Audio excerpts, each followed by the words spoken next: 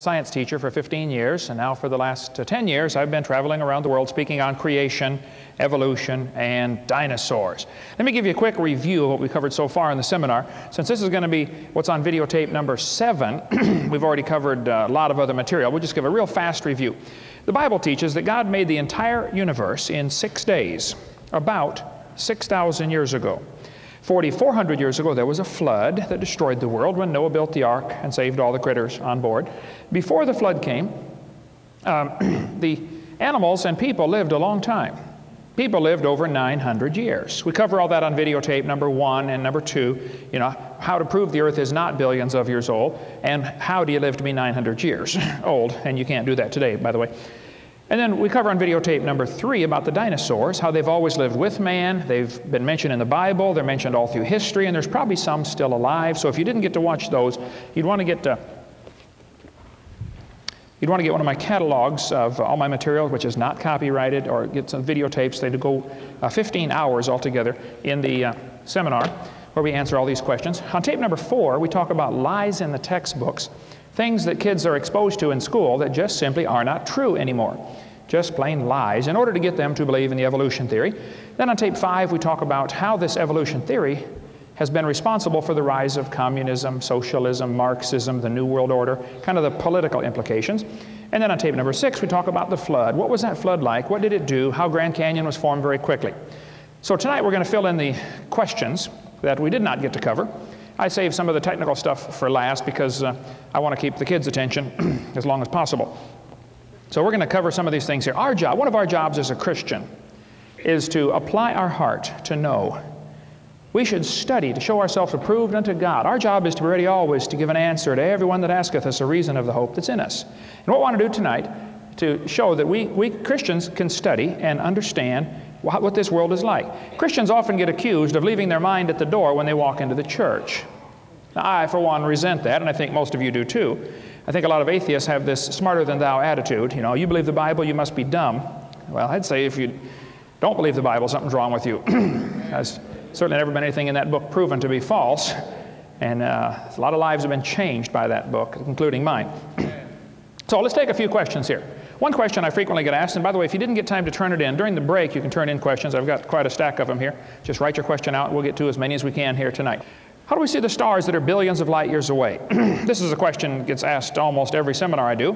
How do we see these stars billions of light years away? There's no question there are an awful lot of stars out there. And I love going out and studying the stars. I taught earth science for years and did sections on astronomy. The Bible says in Genesis chapter 1, God created the stars for them to be for signs and for seasons. So the reason God made them was so Adam could see them, right? It wouldn't be very smart for God to make something Adam couldn't see for millions of years, okay? So he made them for Adam to see them. It has been estimated there are probably enough stars out there right now that every person on earth could have 2 trillion of them to themselves. Plenty to go around, okay? So what about the stars? How do we see the stars? Actually, even atheists like Stephen Hawking will say, stars are so very far away they appear to us to be just pinpoints of light.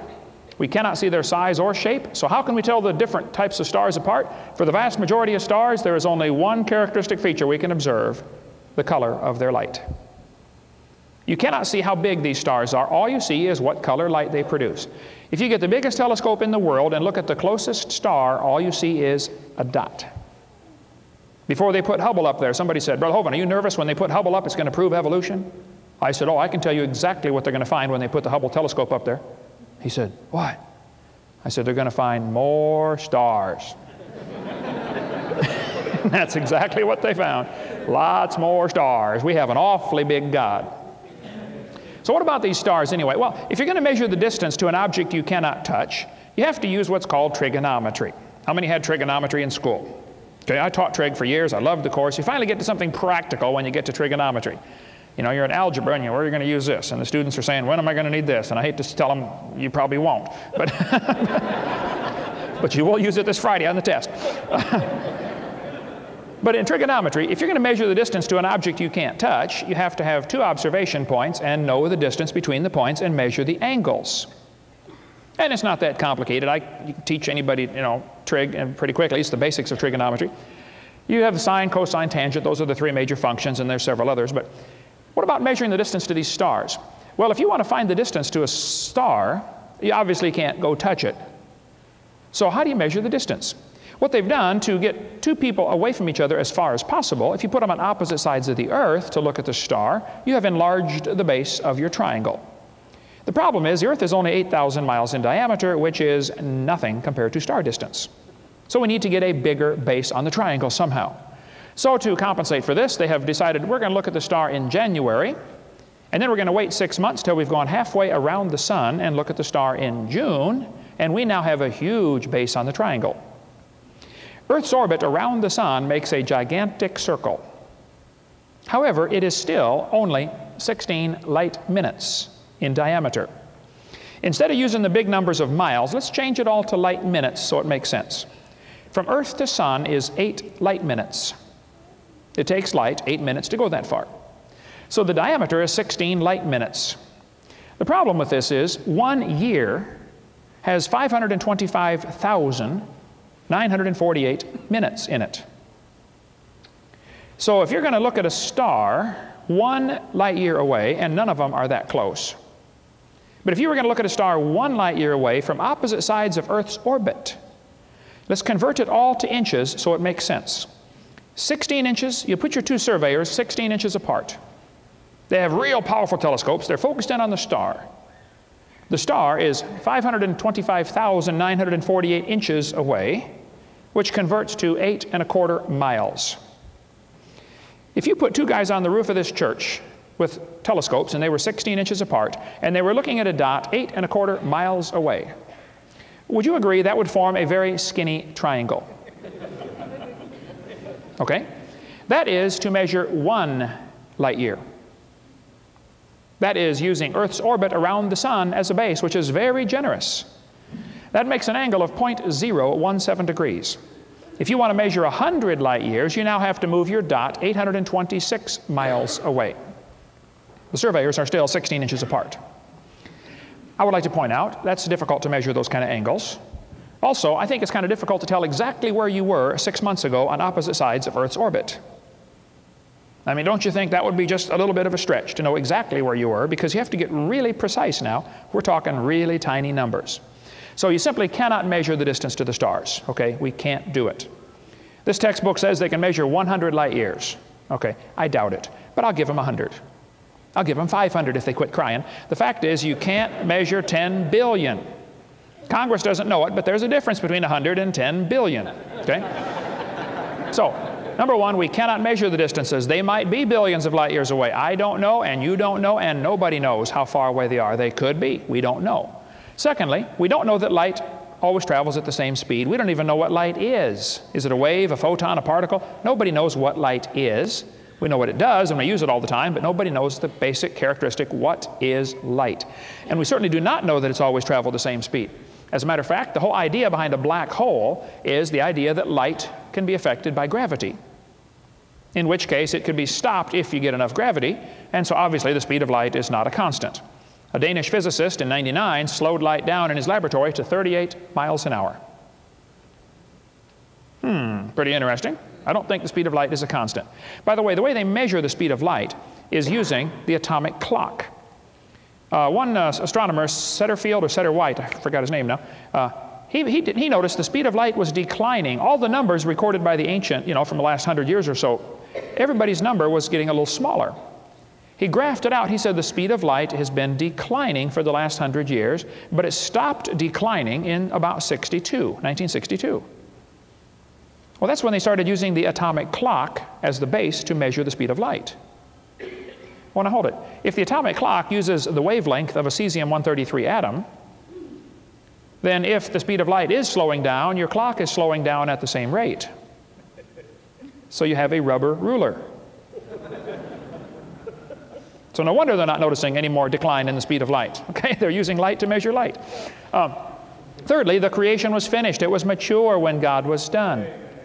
God didn't make two babies and put them in the Garden of Eden and hand them a package of seeds and say, plant these quick, you're going to need supper. Okay? He had two full-grown people in a full-grown garden. Everything was mature. The trees were full-grown. The Plants already had fruit on them. Adam and Eve were full grown, and the light from the stars was already showing. Amen. See, the problem we have, we humans are very prone to do this. We try to put our limitations on God. We can only be one place at a time, so we assume God can only be one place at a time. Major error in logic. We assume, you know, God can only do the things that we can do. Well, listen, I wouldn't worship a God that was only that big. The God that I worship is infinite, all-powerful, all-wise, almighty, can do everything. He is omnipotent and omnipresent. He knows it all, He sees it all, and He loves us anyway. Whew, what a nice guy. Right? Praise God for His mercy. So people say, what about the red shift? Doesn't that prove the stars are billions of light years away? Well, the idea behind the red shift is pretty interesting. When light goes through a prism, it breaks up into the colors, red, orange, yellow, green, blue, indigo, violet. This spectrum that it makes, when they look at a star, they notice the spectrum has the red is shifted over from where it is supposed to be, which is where they get the name red shift. So they think maybe they can tell the distance to the stars if the red shift is an indication of the Doppler effect. We know that the Doppler effect will affect sound. When a train is coming toward you, it pushes the sound waves closer together, and the pitch is higher. You hear the train coming in, the pitch drops as it goes past you. This is called the Doppler effect. So the theory goes, maybe the stars are racing away so fast, the light coming toward us will be spread out by the Doppler effect. Interesting theory, not proven.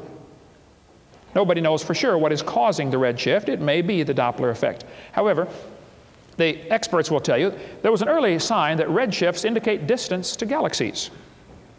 Quasars, for quasars they're called. However, the diagram shows wide scatter in apparent brightness at every red shift. In fact, there is little correlation of brightness to redshift at all. Either quasars come in an extremely wide range of intrinsic luminosities, that's their brightness, as most people believe, or their redshifts do not indicate distance. If somebody tells you we know the distance to that star because of the redshift, I'm sorry, you don't either know the distance to those stars. We just can't tell the difference. The canopy of water above the earth before the earth was destroyed by this big flood might have made it even easier to see the stars. There's been some interesting research done on a layer of ice. If you had a layer of ice above the earth, it would be a photo optic, a photo amplifier. I think Adam could probably see the stars better than we can with this layer of ice. For one thing, if the atmosphere was compressed to 10 or 12 miles instead of 100 miles, it wouldn't affect us down here much, except breathing would be easier. But now you'd have less atmospheric distortion from the compressed atmosphere. You know how the stars twinkle? Well, when you get out beyond the atmosphere, they don't twinkle. You just see the dots. So the redshift does not indicate distance. This, in Science News, they said, another set of observations indicates that the universe appears to be 8.4 to 10.6 billion years. The new work relied on the Hubble Space Telescope to obtain distance to faraway galaxies. A team led by these guys from England used a two-step method to estimate the Hubble constant. Now, hold on just a second. How do you estimate a constant? See, there's an equation they use to calculate these distances, and that Hubble constant is one of the multipliers in that equation. But the Hubble constant has to be estimated. Don't you think that will affect the outcome of your equation? That's why they used to say the universe is 20 billion years old, then they said 18, now they said 16, now they're saying 8 to 10. I think they don't know.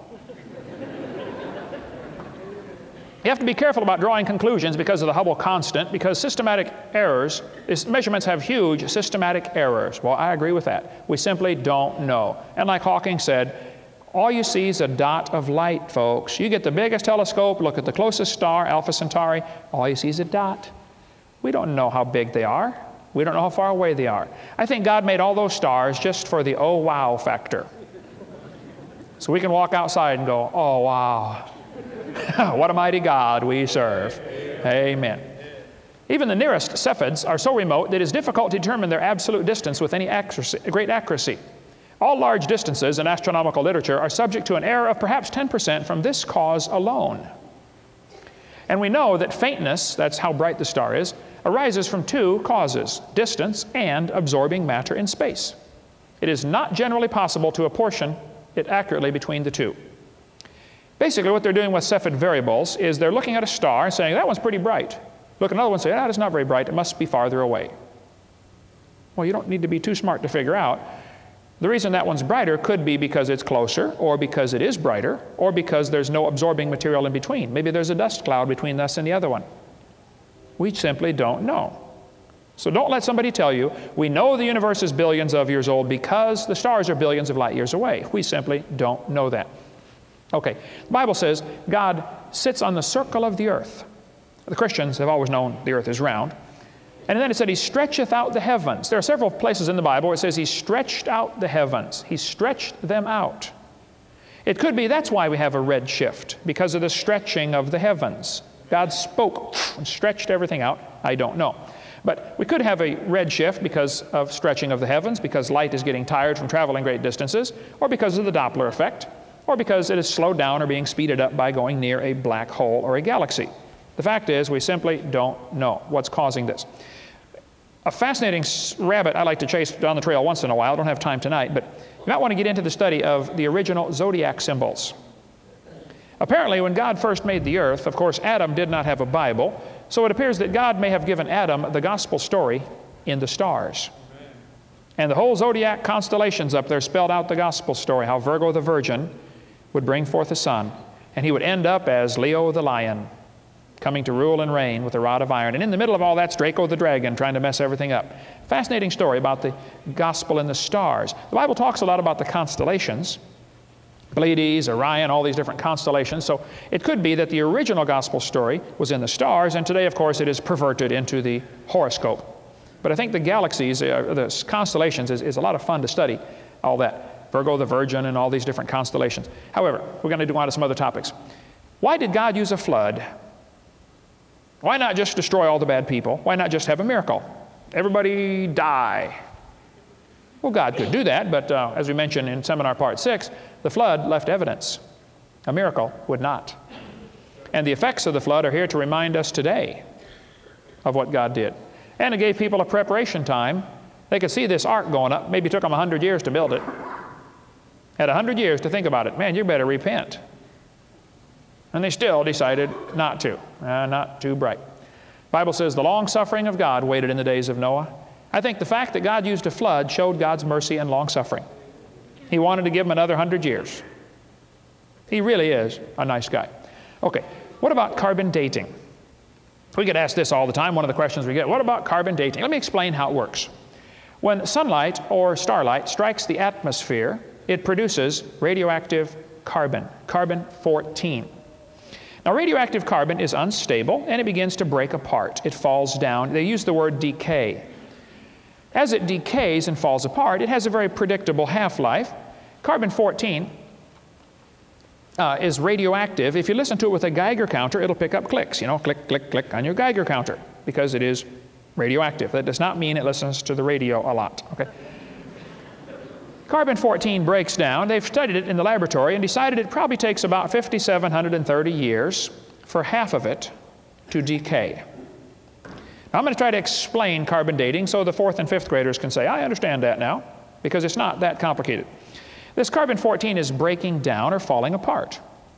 Well, the atmosphere we're breathing is mostly nitrogen, 78%, 21% oxygen, 0.06% carbon dioxide, and 0.0000765% radioactive carbon. Those radioactive carbon molecules grab onto an oxygen, and they become carbon dioxide. Well, plants breathe carbon dioxide. Now, the plant does not care if the carbon dioxide is radioactive or regular carbon dioxide. Either the plant doesn't care or it doesn't know. But the carbon dioxide in the atmosphere gets sucked into these plants. They breathe it. Plants use a process called photosynthesis, and they take carbon dioxide and mix it with water in the presence of sunlight and chlorophyll and produce sugar and oxygen. Well, that sugar molecule has some carbon in it, some of which is radioactive carbon. Because the plant couldn't care less if it's radioactive or not. It's just taking it in, okay? Well, animals come along and eat the plant, so it gets into your body and my body. All of us have a little tiny bit of radioactive carbon in us right now. Because we ate plants, or we ate the animals which ate the plants. Either way, we ended up with it in us. Now, when the plant or animal dies, it stops taking in new carbon-14. So it is assumed that the amount of carbon-14 in the atmosphere, the ratio, which is not very much, very tiny fraction, it is assumed that would be the same ratio found in us and found in the plants. And that may be true, I don't know. Nobody knows for sure if that's true, but it could very well be true that it's the same ratio.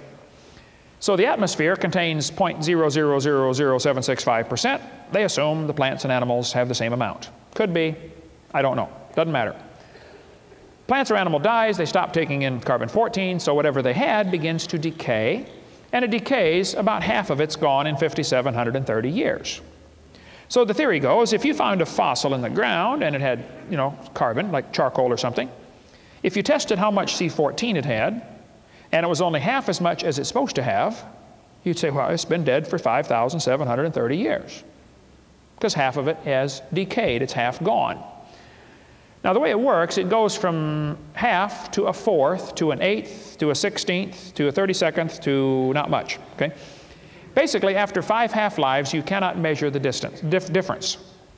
So if somebody tells you, we know the universe is billions of years old because of carbon dating, you can rest assured they don't have a clue what they're talking about. Because even if it worked, carbon dating would only work for 30 or 40,000 years. So when they say, we know it's millions of years old, right away you can write those guys off. They don't have a clue what they're talking about. Okay? It wouldn't work for millions of years. It would only work for a few thousand. It sounds like it would work even for a few thousand, but there are some obvious assumptions that are thrown in here. Let me explain them to you. Assumption number one, they are assuming the amount of C14 in the atmosphere today has always been the same. And we know that's not true. I'll show you that in a minute. If I told you to fill a barrel full of water, but I drilled holes in the side of the barrel.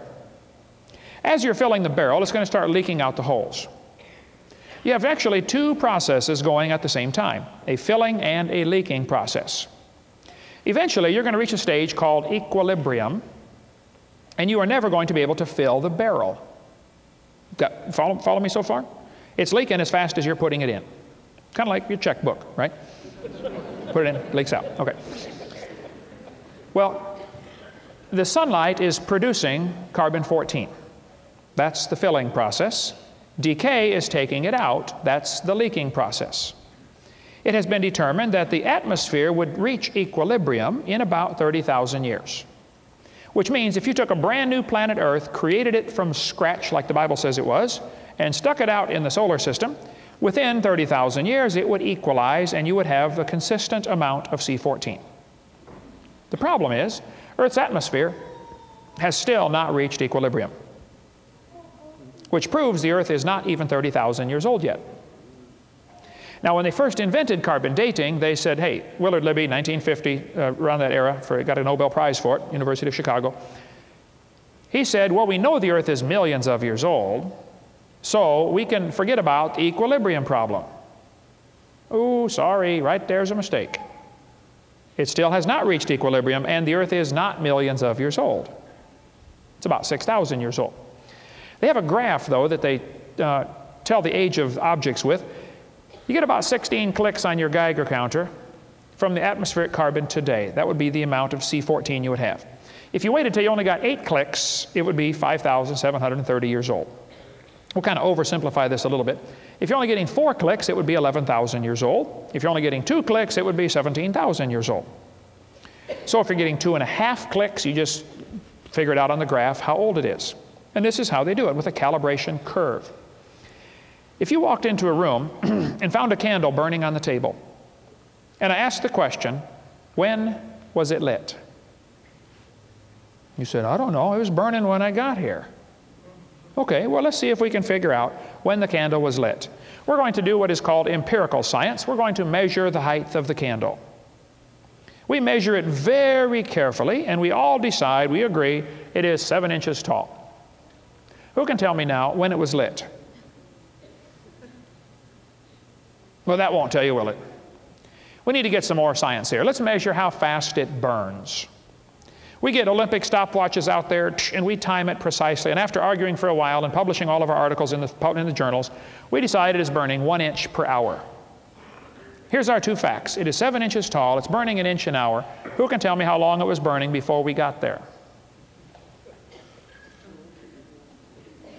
Nobody. Well, I'll tell you why. We just ran out of science now, and we're going to have to go to what is called assumptions. Assumption number one, how tall was it? Was it 12 feet tall, or 12 miles tall, or 12 inches tall? We don't know, do we? Assumption number two, has it always burned at the same rate? We don't know that. So with carbon dating, you dig up a fossil, you can measure how much carbon is in it, and you can measure how fast the carbon decays, and then you have to go to assumptions. How much carbon was in it when it was alive? Has it always decayed at the same rate? We don't know that. If the earth had a canopy of water or ice overhead, like the Bible says it did, that would even further slow down the amount of C14.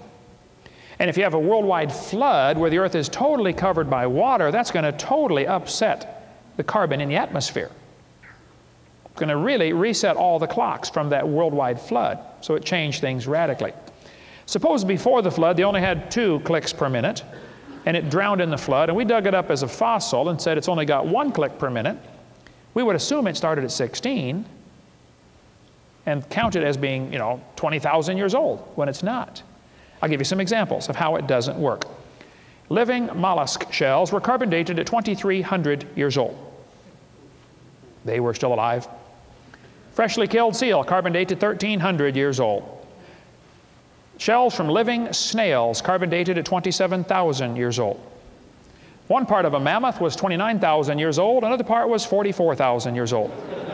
2 parts from the same animal. Baby Dima, the mammoth that was frozen, that was dug up, one part was 40,000 years old, another part was 26,000, and the wood under it and next to it was only 9,000. Which number is going to get published? 2 mammoths found in Colorado Creek, the lower leg of a Fairbanks Creek mammoth had a radiocarbon age of 15,000. The skin was 21,000. Again, 2 numbers from the same animal. 2 mammoths side by side were 22,000 and 16,000 years old. Which number are you going to believe? Living penguins are carbon dated at 8,000 years old. At Berkeley, California, Carl Swisher used the most advanced dating techniques to date hominid fossils, Homo erectus, or Homo sapien, he was going to date. Watch this now. He thought Erectus lived 250,000 years ago. So he goes into this dating with a preconceived idea. He's looking for 250,000 years. He kept making the startling find, though. Swisher said the bones were 53,000 years at most, and possibly no more than 27,000 years. I would like to point out that that is about a 96% error. And this is the most advanced dating techniques they have. How long would that hold up in a court of law? Well, Judge, there's a 96% chance we're wrong here, but we want you to lock this guy up anyway. Here's what we know. If you date a sample of known age, carbon dating doesn't work. If you date a sample of unknown age, it is assumed to work. What they really do to date fossils is they date them by the layer they're found in the geologic column. Fossils have been and still are the most accurate method of dating and correlating the rocks in which they occur. This guy said, I can think of no cases of radioactive decay being used to date fossils. They don't date stuff with carbon dating when it comes to fossils. They tell you the age of the fossil by which layer they found it in. That's how it's done. It all comes from the geologic column, which we covered on tape 4. The geologic column doesn't exist, except in the textbooks. It's the only place you can find it. Radiometric dating would not have been feasible if the geologic column had not been erected first. The rocks do date the fossils, but the fossils date the rocks more accurately. Figure that one out. Stratigraphy cannot avoid this kind of reasoning if it insists on using only temporal concepts, because circularity is inherent. It's all based on circular reasoning, folks. Get video number 4 if you missed that. In the last 2 years, an absolute date was obtained for the Gandong beds above the Trinil beds. It has the very interesting value of 300,000 years plus or minus 300,000 years. Oh, yeah, they nailed that one right down, didn't they? Yep, you can see how old it is. Moon rocks were brought back, given to 6 different laboratories, and they got 6 different ages, ranging from 2.5 billion to 4.6 billion. I called J.P. Dawson, James Dawson. There's his phone number and address right there. He's got a website, jpdawson.com. He was in charge of dating the moon rocks for NASA. I said, how old are the rocks? He said, we don't know. We got numbers ranging from 10,000 to several billion from the same rock. He said, how old would you like it to be? Take your pick. This book, Bones of Contention, has a great chapter about the dating game. The last chapter is called The Dating Game, showing how they can change the dates whenever the need arises. For instance, they date a layer of ash using potassium-argon dating. When a volcano erupts, it lays down a layer of ash every place. And the theory goes that this should be what is called an event horizon. So if you find a fossil under that layer, it should be older. If you find a fossil above that layer, it should be younger. Sounds good. So they simply dig down through the earth and date the layers of ash. And then any fossils found in between have to be some number in between those two dates. Sounds really good. Has a problem though. For years they dated a layer of ash which came to be known as the KBS tuff. They said it was 212 to 230 million years old. That was the accepted age for the KBS tuff in 1970. 1972, Richard Leakey found a perfectly normal human skull under the KBS tuff. Well, now wait a minute. They've been teaching the kids for years that humans didn't evolve till a couple million years ago, and this stuff was 200 million years old. So either you got to say man's been here for 200 million years, which throws out all the evolution they've ever been teaching, or you have to figure out some way to redate the KBS tuff. So, now had they not found that skull, they never would have changed the dates. It was the finding of that skull that made them change the dates on this layer of ash. So they redated the KBS tuff. 10 samples were taken, and the dates now range from 0.5 to 2.64 million. That's way down from 200 million, don't you think? I'd like to point out that even that is about a 500% error. Again, I would have to say, I think they don't know. In 1770, George Buffon said the Earth is 70,000 years old. In 1905, the official age of the Earth was 2 billion. What happened in those 200 years? By the way, students today are told it is 4.6 billion. It appears to me that the Earth is getting older at the rate of about 21 million years per year. That's about 40 years per minute. Aging rapidly, folks. Here's the things to consider about carbon dating. Wild dates are frequently obtained. Dates that don't fit the geologic column are rejected. So why date it anyway? If you already know how old it is from the geologic column, why carbon date it? You're wasting your time. The original age of the content is assumed to be consistent, or the original amount in the object. You don't know how much was in the object when it was alive. And the decay rate never changes. That's an assumption that's unprovable. The sample has not been contaminated. I would like to point out, by the way, that all decays that we see, potassium to argon, uranium to lead, carbon-14, decay, all of them are negative. They're backwards, they're downhill. That's the opposite of what evolution needs. They need to find some way to go uphill, and they don't have those ways. Okay, another question was asked. Have fresh dinosaur bones been found? Yes, they have. The book, The Great Alaskan Dinosaur Adventure, on page 87, you can read the whole book. It's a tremendous book. Buddy Davis and some other guys wrote it. They went up to Alaska and sure enough found fresh dinosaur bones, unfossilized. They dug several feet through coal and shale to find frozen bones. Some were petrified, others were lightweight, showing little petrification. Journal of Science, December 1993, reported finding a young duck-billed dinosaur. The fine structure of the bones was seen to have been preserved to such an extent the cell characteristics could be compared with cells of the chicken bone. Very finely preserved. In northwest Alaska, 1961, a geologist found a bed of dinosaur bones unpermineralized. That's a tongue-tungler. They weren't fossilized. A young Inuit Eskimo found lower jaw of a duck-billed dinosaur. It was in fresh condition, not fossilized. So what about potassium-argon dating? Well, it has the same problems, it just has bigger numbers, that's all. The half-life of potassium-40 is supposed to be 1.3 billion years old. They dated some basalt from Mount Etna in Sicily. They knew it erupted in 122 BC, but the potassium argon age for this lava was 250,000 years old. Now, they rejected the date because they knew it was wrong. Oh, what about the ones you don't know how old they are? How are you going to know if that date's right? Lava from Hawaiian volcano, 1801, was potassium argon dated at 1.64 million years old. Basalt from Mount Kilauea, whatever, Icky. It erupted in 1959, gave a potassium argon age of 8.5 million years old. Basalt from Italy, dated at 700,000 when it was only 30 years old. Another volcano in 1972 in Sicily gave a potassium argon age of 350,000 years old. You have the same problems with potassium argon dating as you do with any other dating method. It just doesn't work. What we need is an eyewitness like we have in the Bible. God said this is how He did it, this is when He did it, and we ought to just read it and believe it for what He says. Same problems with potassium argon as any other dating method. Okay, if there was a flood, where are all the human bones? Good question. This pre-flood world was destroyed. Shouldn't we find evidence of this civilization?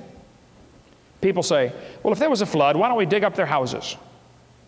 A good question. Let me ask you a question. If we had a perfect world, perfect weather, you wouldn't need a house, would you? If the animals were all vegetarian like the Bible says they were, you wouldn't need to be protected from the animals. You wouldn't need a highway to go anyplace because everything's growing in your yard. You wouldn't need a store. What would you need anyway? What would you expect to find from a perfect world? Think about that. I think the problems with this finding human skeletons, Marvin Lubenow says about 4,000 human remains have been found. I don't know if he's right or not, but let's assume that's a reasonable number. Most of those are very fragmentary. Very few complete human skeletons have been found. If God created the world 6,000 years ago, it was full of animals and full of plants and only 2 people. When the flood came 1,600 years later, it was still full of plants and still full of animals, but still not full of people. Which means there weren't as many people to drown as there were animals, so the probability of finding people is much less in fossilized than the probability of finding animals fossilized because there weren't as many. The population simply had not grown as much. The purpose of the flood was to destroy man, the Bible says. So God destroyed him. The Bible says there were giants in the earth in those days. So let's just suppose, for the sake of argument, that people before the flood were 10 feet tall. Just suppose, okay? Modern man has got it in his head that ancient man was itty-bitty and tiny like a chimpanzee. So when he looks for fossils in the ground, he's looking for little tiny bones, isn't he? What if he found a giant one? It would never dawn on him this might be a human because of his preconceived evolutionary assumption. So, giant human bones are found, by the way. We cover a whole lot of that on videotape number 2 of our series about the giant humans that have been found. Tremendous size. So I think maybe there's a misunderstanding of what these bones are. If they only find a fragment of a bone that's huge, it might be classified as something else instead of a human when it really should have been a human. A big one. So number 1, the reason we find fewer human skeletons is because there were less humans to be killed than there were animals. Number 2, people are smarter than animals. Well, some people. So they would tend to not be buried. They would end up on top, in which case they would rot. How many buffalo were slaughtered out west over the last few hundred years? Millions, right? Go find me 1 fossilized buffalo. You won't find any because they weren't buried. They laid on top, and so they rotted. Bones and all rotted. So probably the humans were less likely to fossilize because they're smarter and would avoid drowning till the last minute. Number 3, if the humans were bigger, they wouldn't be recognized as human, just simply because they're bigger. So that's the answer to that question. Take a few more here. Where did Noah get pitch? Isn't it from post-flood oil? If you watch my debate number 7, I debated a former preacher turned atheist. From Church of Christ preacher. One of his big arguments was, the Bible says God told Noah to cover the ark with pitch, and yet pitch is made from oil.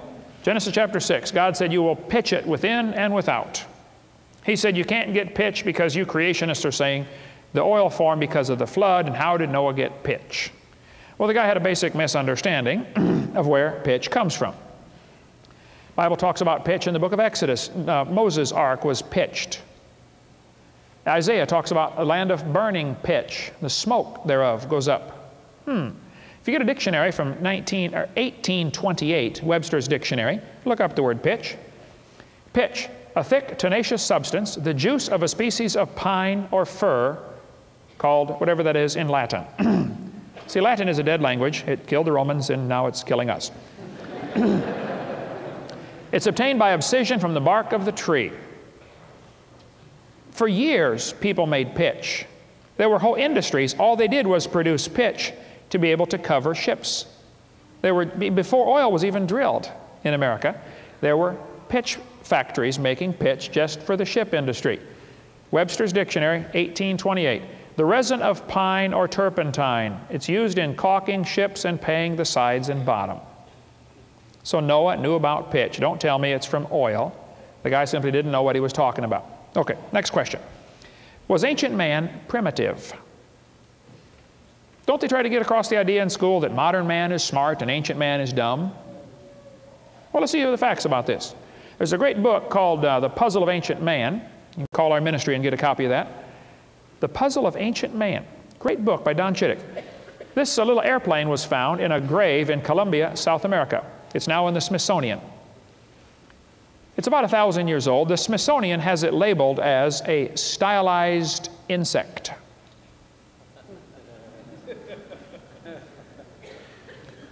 Would you call that a stylized insect? I don't think so.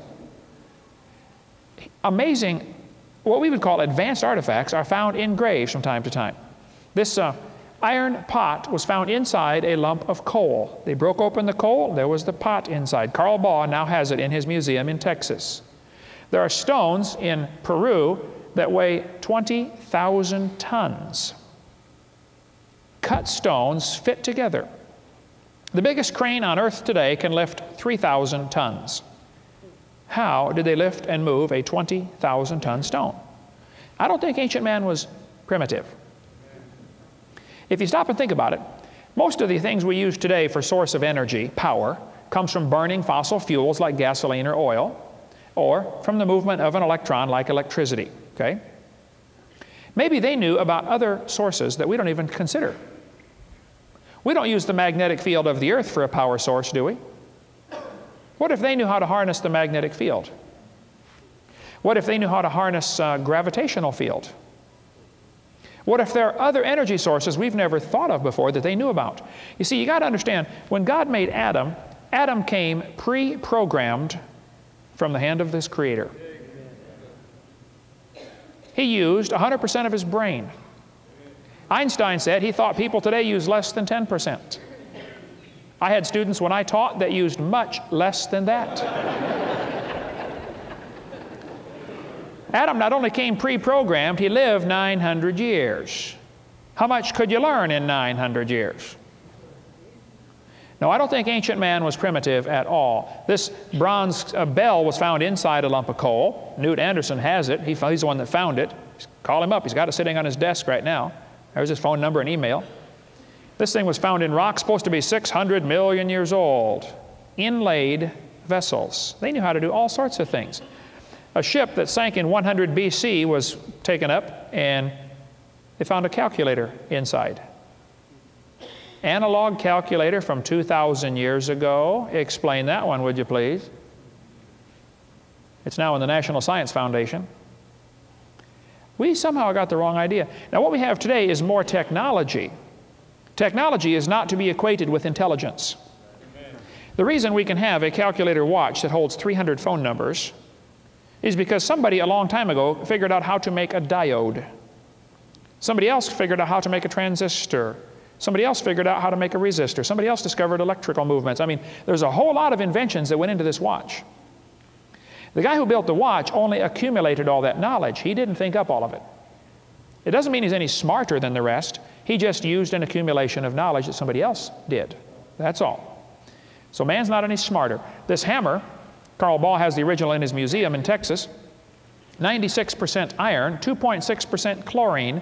It's a stainless steel with no carbon. They were very advanced in their metallurgy before the flood. What appears to be a battery was found in rock supposed to be 2,000 years old. One of the Egyptian hieroglyphics in one of the graves showed mummies hooked up to an electrical source. They had electricity over 3,000 years ago. No, ancient man was not primitive. Okay, next question. What about the Great Pyramid? Who built the Great Pyramid? What was it built for anyway? Now, there are 67 pyramids in Egypt. That's my understanding. Only one of them is called the Great Pyramid. Some people call it the Pyramid of Cheops, or Cheops. The others are obviously copies of this Great Pyramid. But the original pyramid is pretty interesting. The Bible says in Isaiah that God's going to make an altar and a pillar at the border thereof. This will be an altar in the midst of the land of Egypt and a pillar at the border thereof.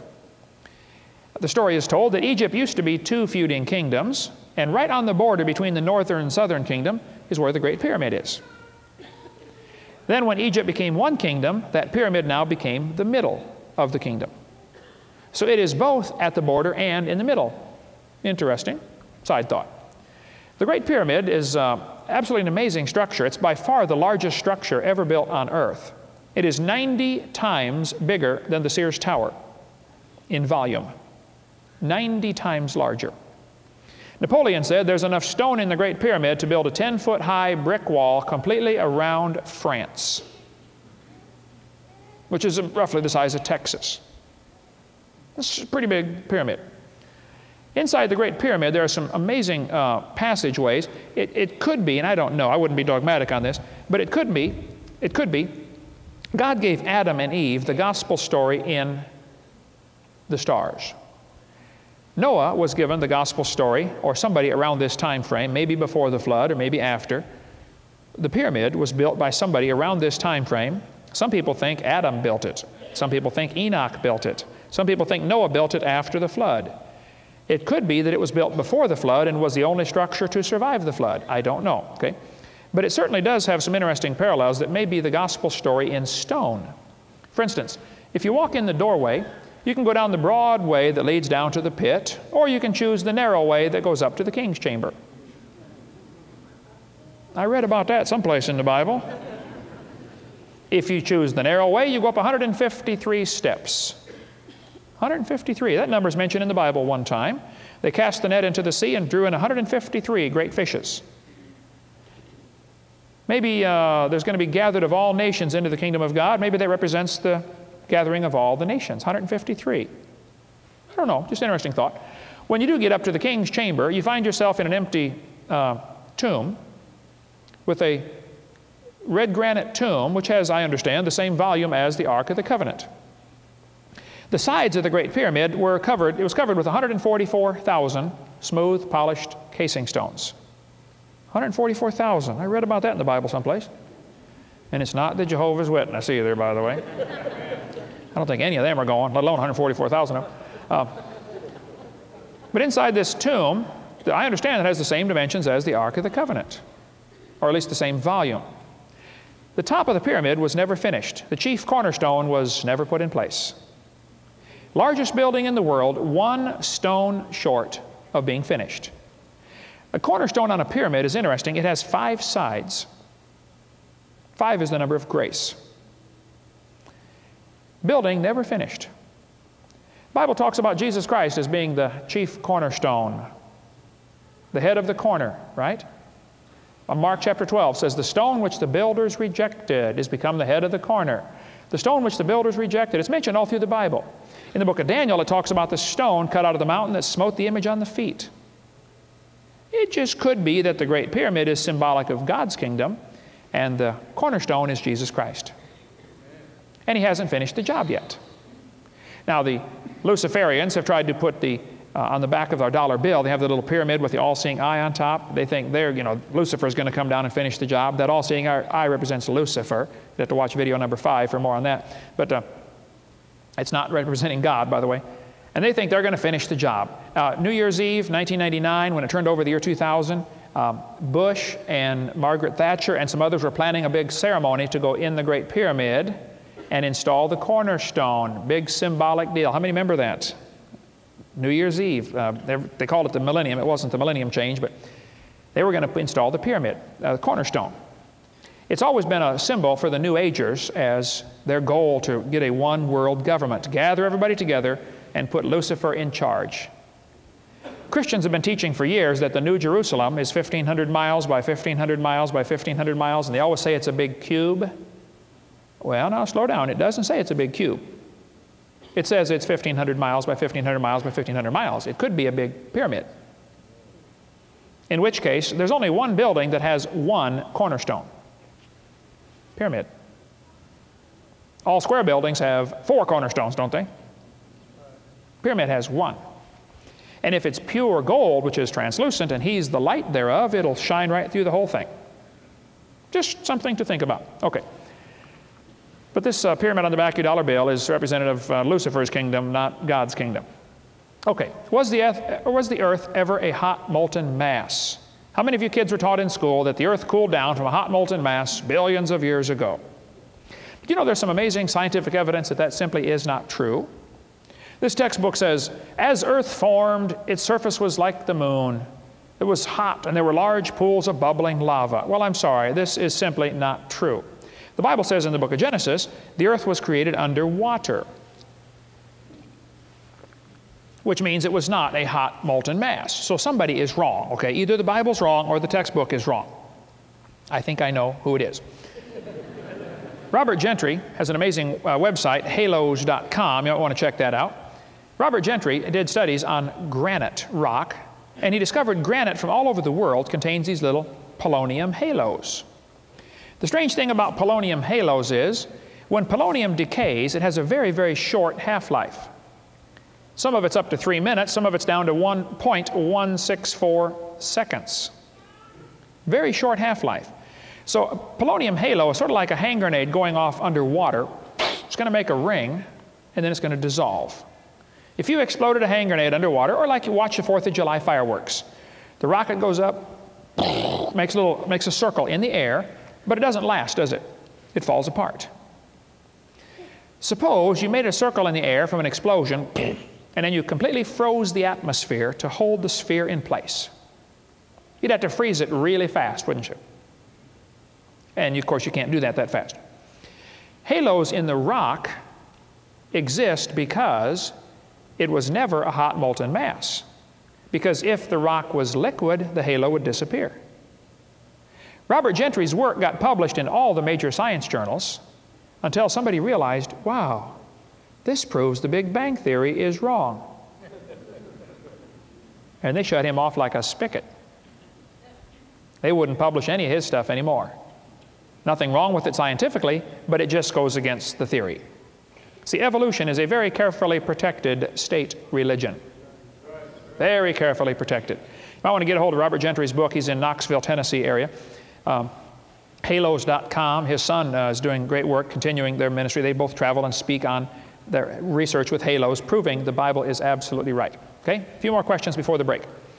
What about global warming? How many have ever heard of global warming before? Is there ozone problem? Well, there is a large ozone hole over Washington, D.C. It's because of all the caustic hot air that rises off of that city. But I would steer you to the book, Facts Not Fear. You can get it from Derry Brownfield. Anybody heard of Derry Brownfield show? He's in Missouri here. Centerfield, Missouri. Center something, Missouri. Centerville, population 6, I believe. Great book, though, that you can get called Facts Not Fear. There isn't an ozone problem. There isn't an environmental problem. The real purpose behind the environmental movement is Karl Marx's communist plank number 1, abolish private property. That's the purpose. The purpose is not to save the environment. The purpose is to abolish private property. See, they want you to have to get a permit to cut down a tree on your own property. You know, these environmentalists, they've driven me nuts. They'll say, trees have rights. I say, yeah, I think oxygen molecules have rights too, and you ought to quit breathing. Water molecules have rights. What gives you the right to drink that thing, huh? Quit drinking water. No, God gave us dominion over the earth. We're not to abuse it, but we're to control it. And it's perfectly fine to cut down a tree.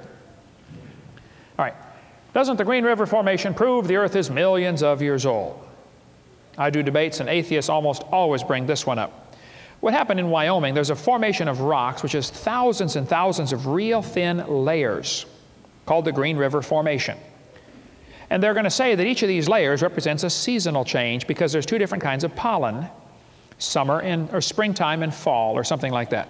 And they're going to say, see, this proves it took millions of years to get all this because each one is a different season. Well, the problem with this is, there are several problems with this. They took Green River Formation rock, ground it back to powder, poured it into moving water, and it resorted it into thousands of layers. You ever seen those things you buy at the store with two pieces of glass and the sand in between? When you flip it over, it automatically sorts it into hundreds of layers, doesn't it? You can get a pile of salt and pepper, stir it up, pour it out on the table, just pour it on the table. And then very carefully slice through your pile, and you'll find it is layered, stratified. The flood formed the Green River Formation. As they dig down through the Green River Formation, they find layers of ash from volcanoes, an event horizon. The problem is, between the event horizons, there's as much as a 35% difference in the number of layers between the same two event horizons. Those are not representative of different years. I'm sorry, it's not millions of years old. One last question before the break. What about the Mars rock? How many heard about them finding life on Mars, you know, or finding the Mars rock with life on it? Let me tell you the real story about the Mars rock, okay? Here's a picture of the Mars rock. This rock was found in Antarctica. It was not brought back from Mars. Most of the stuff we send up to Mars, we can't even talk to it anymore. Right? Are you still up there? Anybody home? They found this little wiggly line on this Mars rock. There's the wiggly line right there. That is the proof of life on Mars. That's it. They got all excited about this. The timing of this was very interesting. The rock had been found years earlier and was sitting in a laboratory for many years. NASA was having trouble getting their funding through Congress. The NASA grant money was stalled in Congress. They had to find something important to make everybody realize we need to keep spending all these billions of dollars on NASA so they can keep sending up rockets to keep putting up spy satellites to spy on us during the New World Order, which is the real purpose of all this stuff. And they wanted to get their funding through Congress, but they had to find something important, so they resurrected this rock out of the laboratory and said, wow, look at this, a wiggly line, proof, life on Mars, where's our money, please? And it worked great, okay? I'd like to point out that the distance between Earth and Mars is fairly great. The closest they ever get would be like if you shrank Earth and Mars down to the size of a tomato. Earth would be a 4-inch tomato. Mars would be a 2-inch tomato. It's about half the diameter of the Earth. The closest they ever get in their orbits is 1/3 of a mile away at that scale. If I told you, I want you to shoot that 2-inch tomato 1/3 of a mile away, I want you to shoot it so that a piece of it splatters onto this tomato over here, but you can't leave a dent on that one.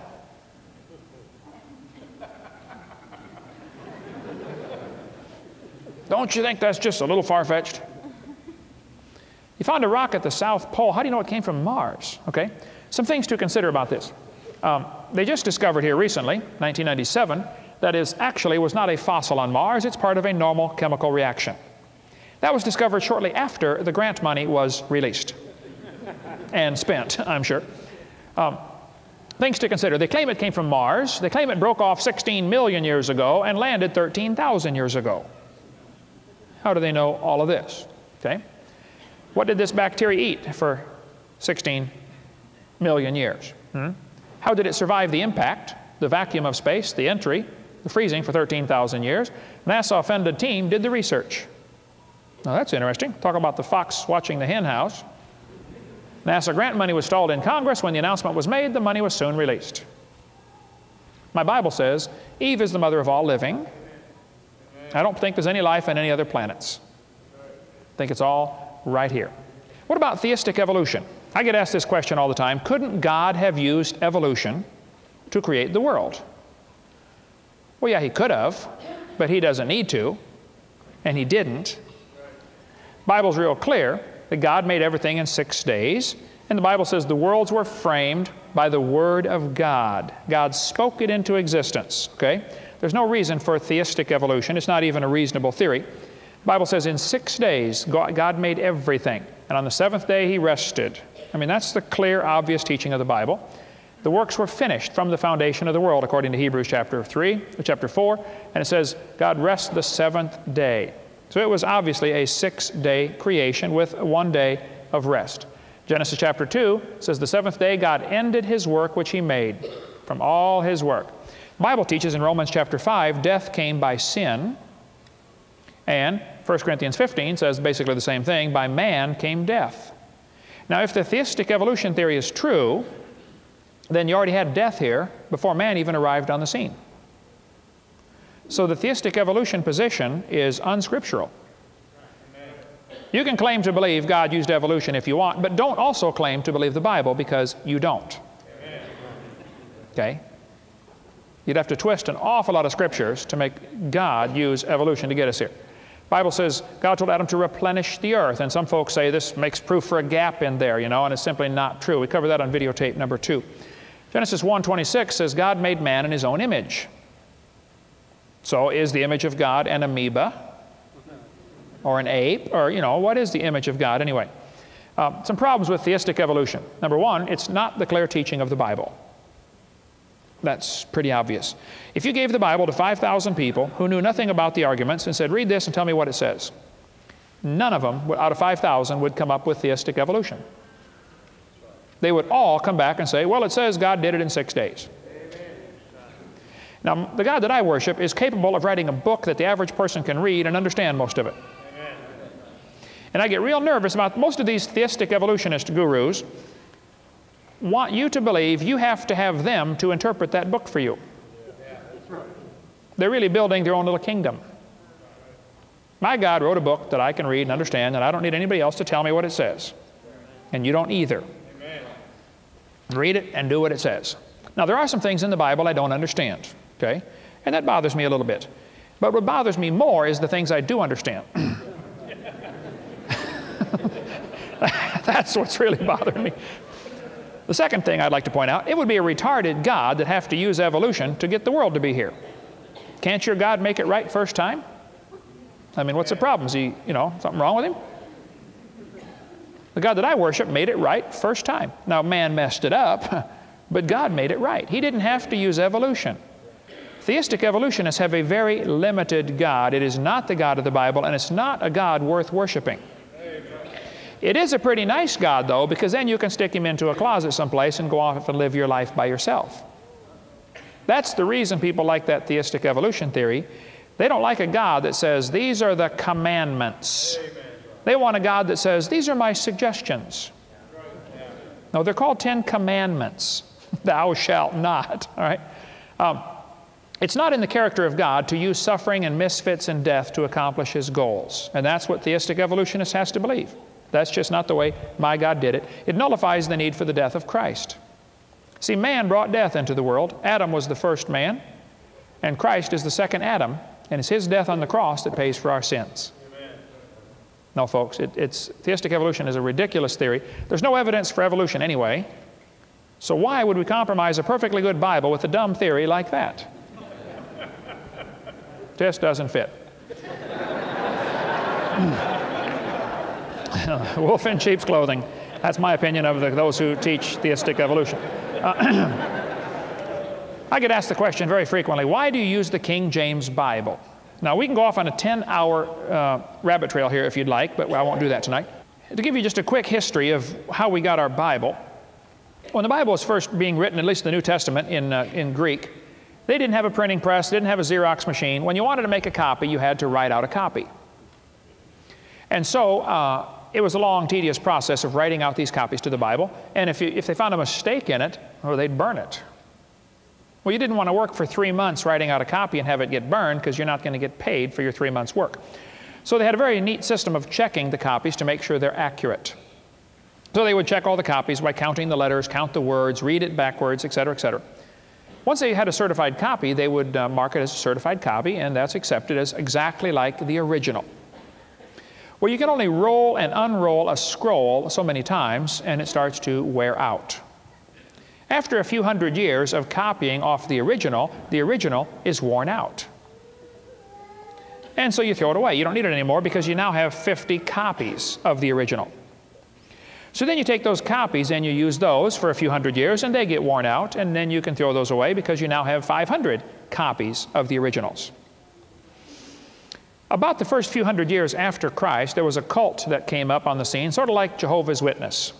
You know, they wanted to claim to be Christians, but they wanted to have their own Bible say what they thought it should say, so they made their own manuscript of the Bible. It came to be known as the Alexandrian manuscript because it was made in Alexandria, Egypt, which at that time was a major learning center of the world. They changed all sorts of things in this Alexandrian manuscript. It was a counterfeit Bible. Now, it was a close counterfeit because if you're going to make a counterfeit $20 bill, you don't put Mickey Mouse's picture on there. Right? You want it close enough for people will accept it. It was a close counterfeit, but they changed an awful lot of things. They didn't like the idea of the deity of Christ, so very frequently when it said Lord Jesus Christ, they just said Jesus.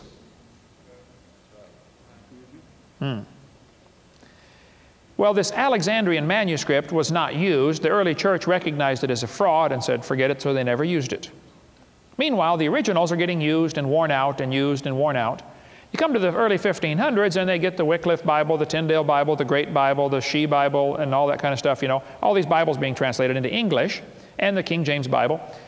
And everybody's happy because they now have 5,000 copies of this, what's called the Textus Receptus, the received text. They compared all the copies and found out little minor changes, usually spelling changes, you know, Peter and Pedro, you know, cities change names and stuff like that. Basically, spelling changes. Everything else is fine. No major doctrines were affected by these little minor errors between these 5,000 copies. So everybody's happy. But the oldest manuscript they had at the time was about 800 years old. Somebody comes along a few hundred years later and finds the Alexandrian manuscript and says, wow, this is older, therefore it's better. And right there's the mistake. Yes, it's older, but it's older because it's worse. It wasn't used. And so in the last few hundred years, we've had all sorts of translations made of the Alexandrian manuscript. So they are good translations by smart men with sincere motives, I assume, but they're translating a lousy manuscript. It's like somebody doing a good translation of Playboy. Well, yeah, I'm glad you're a good translator, but you know, it's still a lousy magazine, okay? And so most of the newer study Bibles that we have today, or newer versions of the Bible, are at least based on or incorporated into them the Alexandrian manuscript. I stick with the King James because I don't know of a better one. It's not to say God couldn't do it again. You know, he couldn't have, somebody could do it today. For one thing, King James had plenty of money. One of the guy in charge of the translation committee spoke 45 languages. I think somebody said the average of all the people on the committee that were translating, the average of them spoke 11 languages. These were smart people. This was the days before TV. And I don't think anybody's got the money today or the inclination to put together a translation like that again. Even though there's a few words that are hard to understand, you know, I understand all that. I guess I would rather try to raise my intellect to the Bible than lower the Bible to my intellect. It's kind of a general rule of thumb. Now,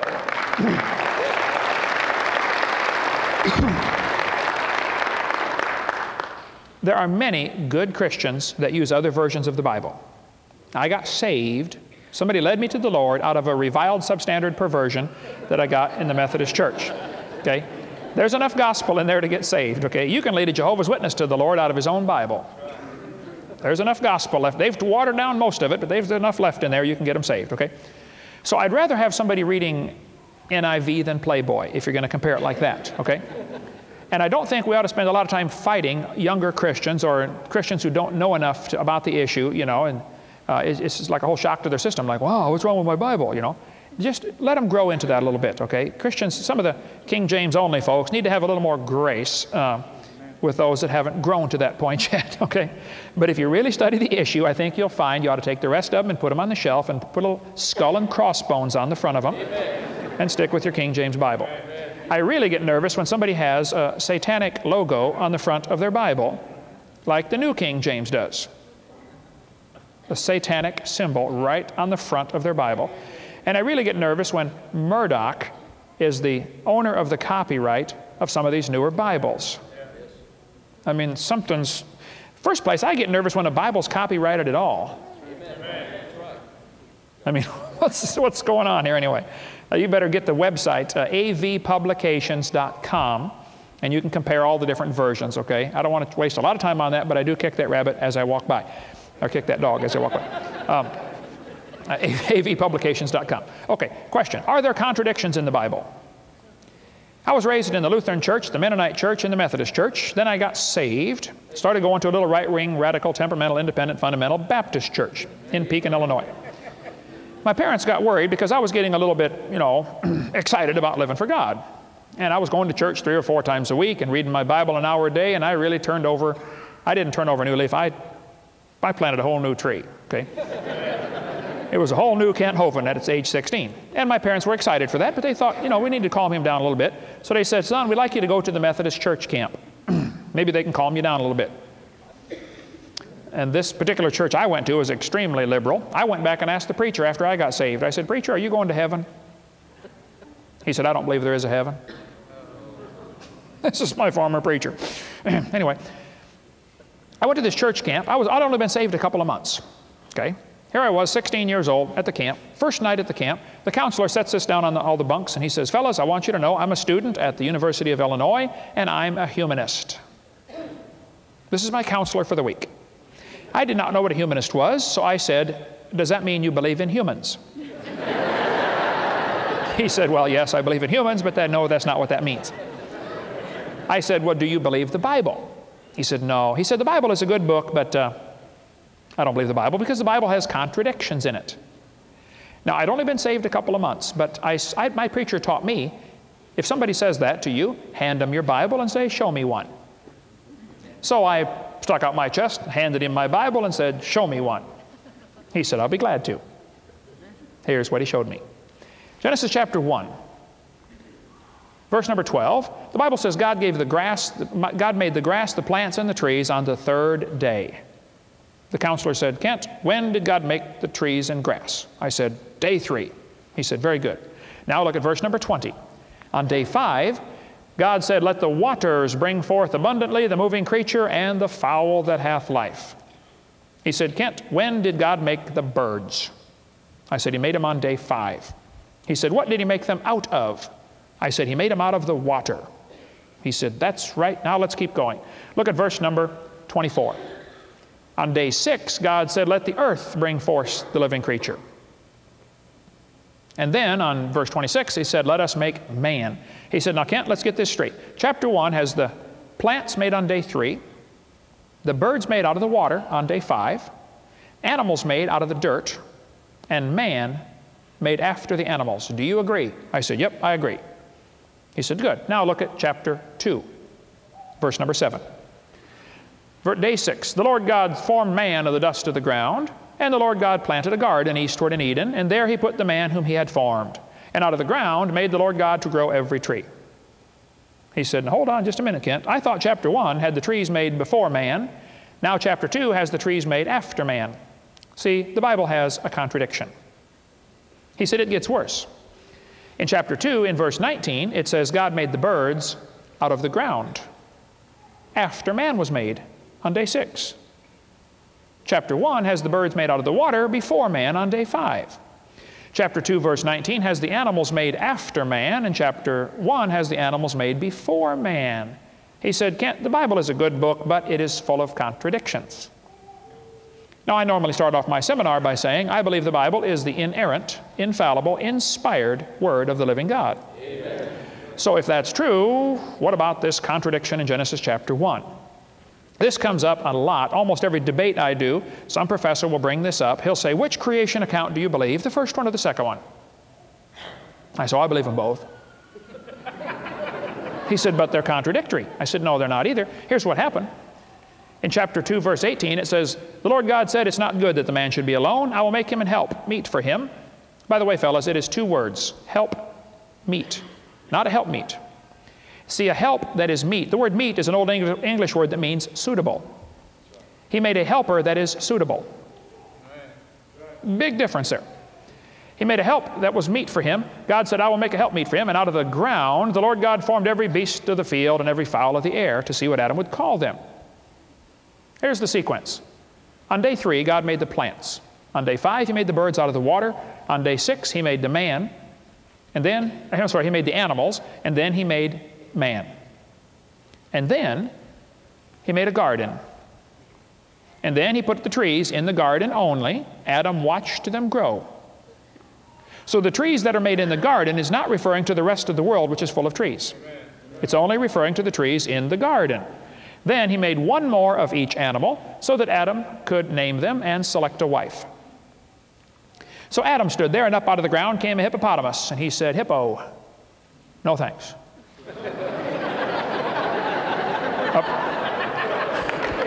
Amen. Up came a giraffe. He said, giraffe, no thanks. And one by one, God made one of each of the animals. The rest of the world's already full of animals. He's just making one more, folks.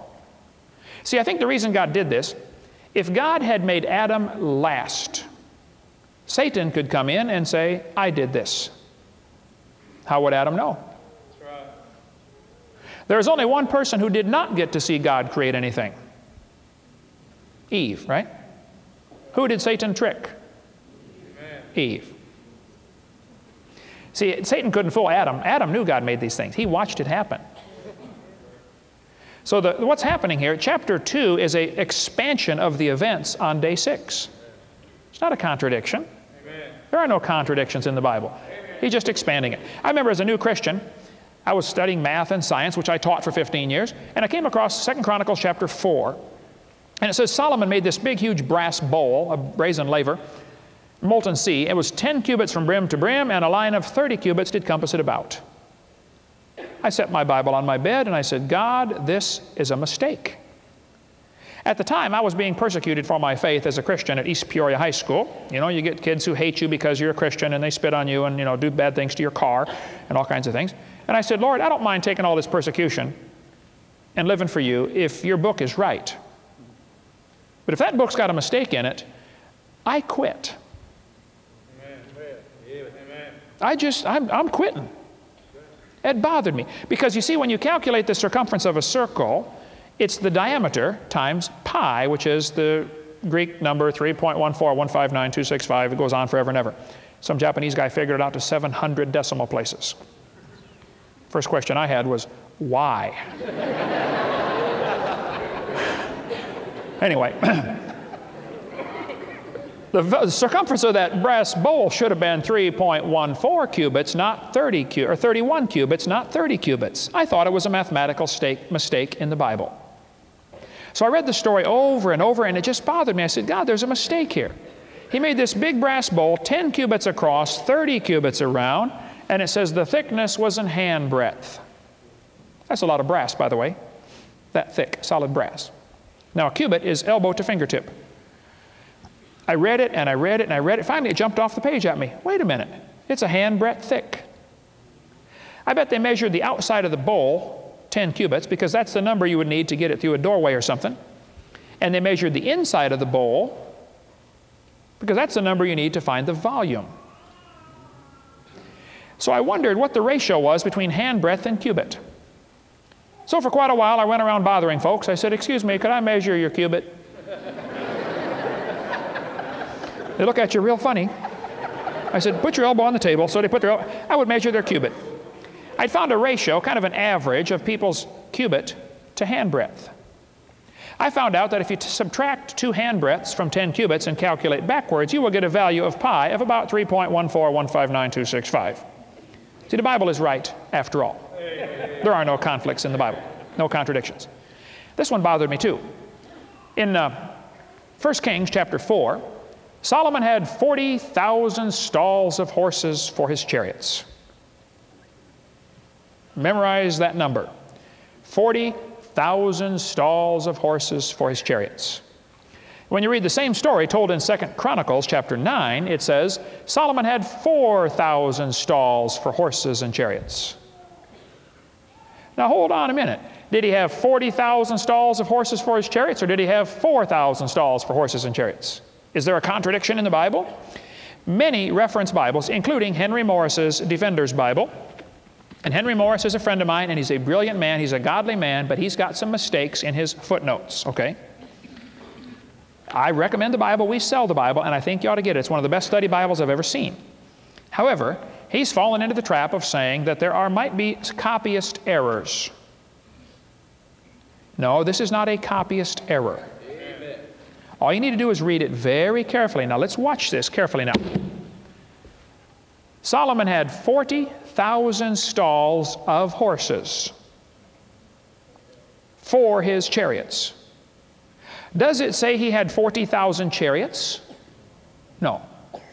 He had 40,000 stalls of horses for his chariots, right? The next verse says he had 4,000 stalls for horses and chariots. You see the difference? He had 4,000 chariots and 10 horses per chariot. If you look at 2 Samuel chapter 10, it says, the Syrians fled before Israel, and David slew the men of 700 chariots. If you compare that in 1 Chronicles, it says, the Syrians fled before Israel, and David slew of the Syrians 7,000 men, which fought in chariots. They had 10 men and 10 horses per chariot. See, the chariot was like the tank of the day, and you had to have extra horses and extra men in case you got a flat tire. This is a war going on, you know. Somebody's going to get shot, and so they didn't want the chariot left out there because they get a flat tire, so they had extra horses and extra men. Just like tanks will train extra drivers and stuff like that. There are no contradictions in the Bible, folks. It is right just like it is written. Amen. Leviticus says the coney, that's the rabbit apparently, chews the cud. Scoffers have laughed at this verse and says the rabbit doesn't chew the cud. Oh, there's a great article in Creation magazine, September to November of 1998, about this. Yes, they do. Rabbits eat their food. It goes all the way through, comes out as little rabbit pellets. Then the rabbit will turn around and eat them again. The second time, they get more nutrition out. I can't imagine that, but they do, okay? So there's not a contradiction. The rabbit does chew the cud. Let's see.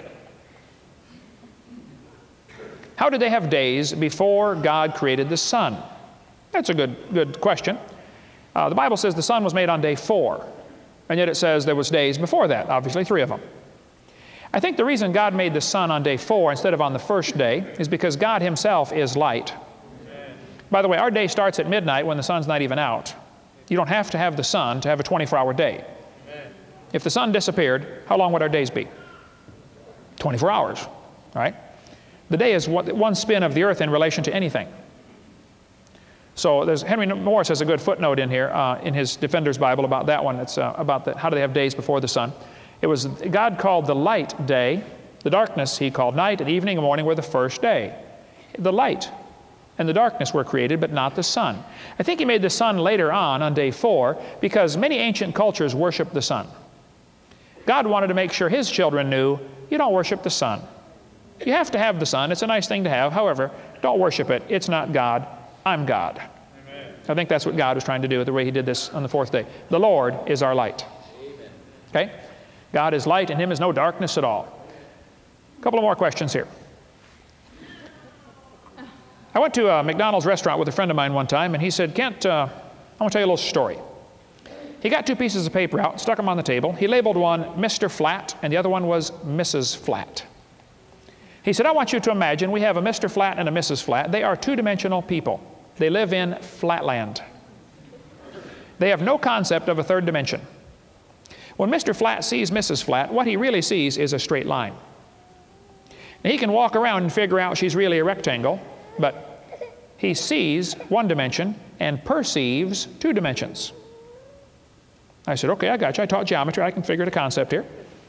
He said, suppose I, as a 3-dimensional person, would like to come into their 2-dimensional world and let them meet me. How can a 3-dimensional person reveal himself to a two-dimensional person.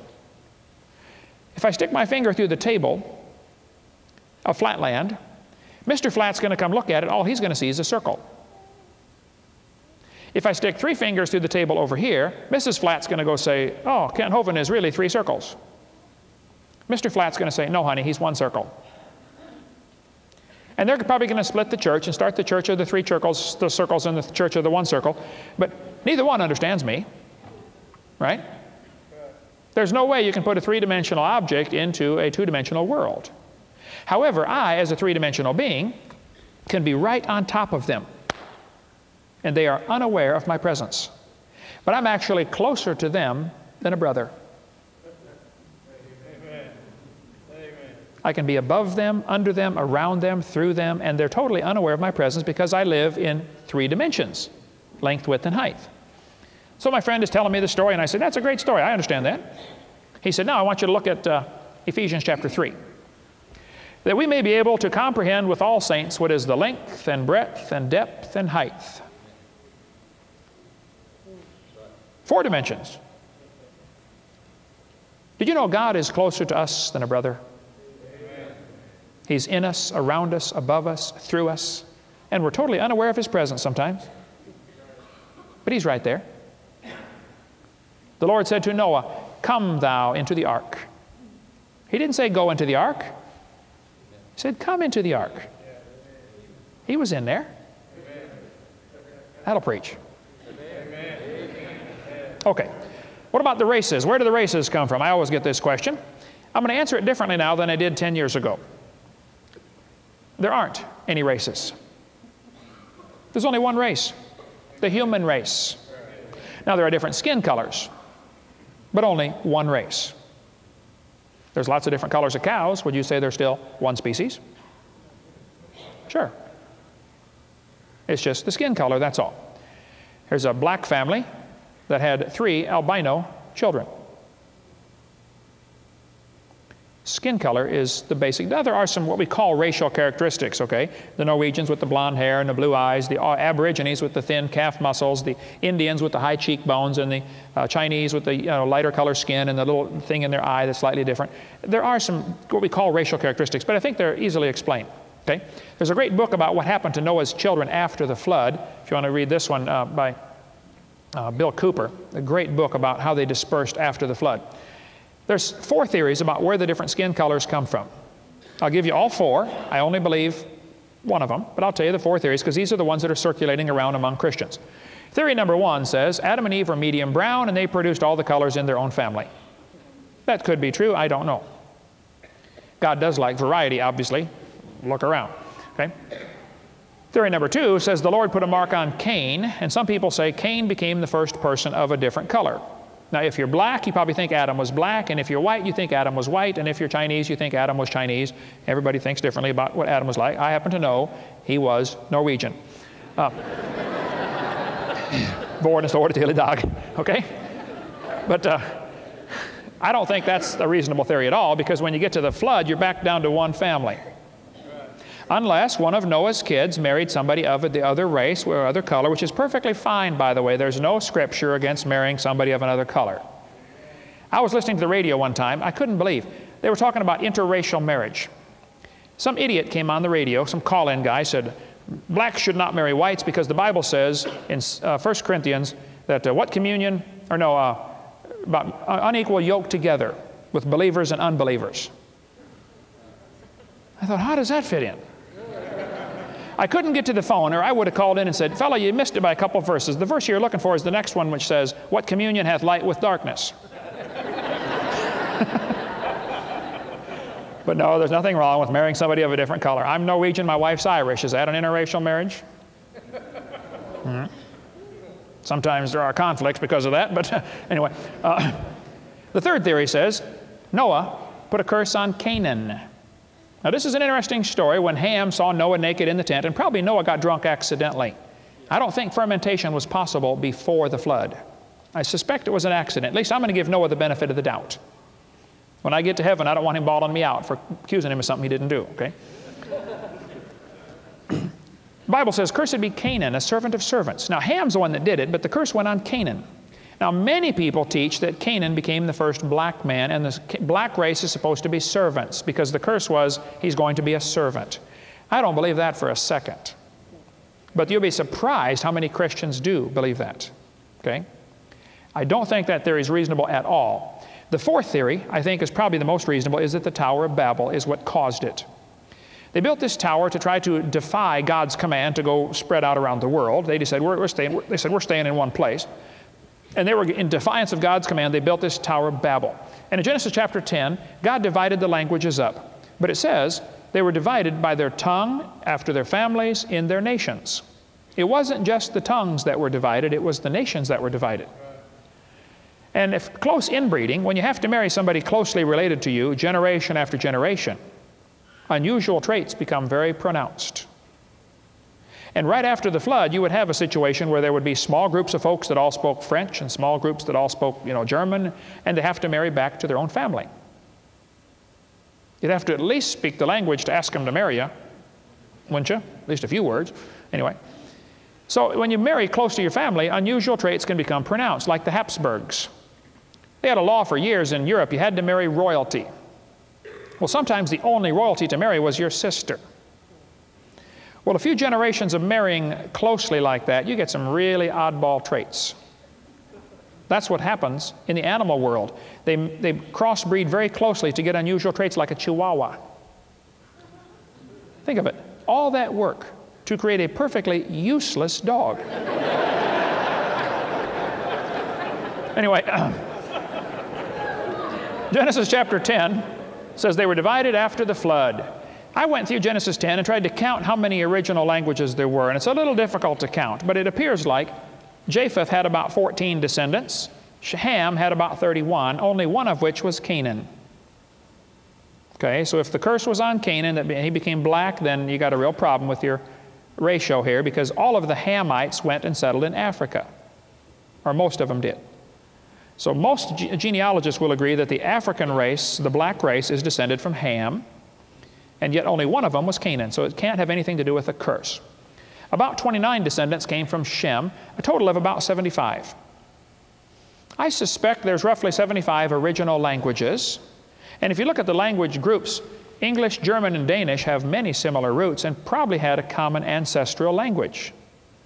They're very similar.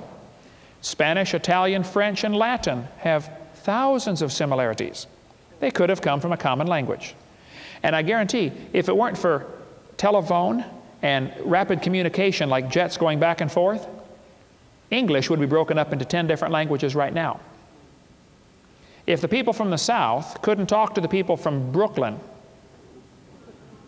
within a few generations, they wouldn't understand a thing they were saying. See the porty popo boyd poised on the coib on Toity Toyd Street? Huh? Look, I get to travel all over the place. I hear all these different dialects. It's hilarious. I go someplace and I ask them for a rubber band. They say, a what? I show them one. Oh, you mean a gum band? I forget where I was up in New England someplace. They said, oh, you mean an elastic? We were over in Australia. This lady walks up to my wife. She's holding a baby, and she says, would you please nurse my baby?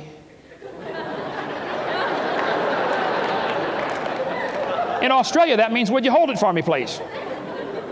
I was at the restaurant in Australia, sitting down to eat, and I said to the waitress, I said, ma'am, would you please get me a napkin? She looked at me. The missionary I was with said, a napkin is a diaper. Don't say that.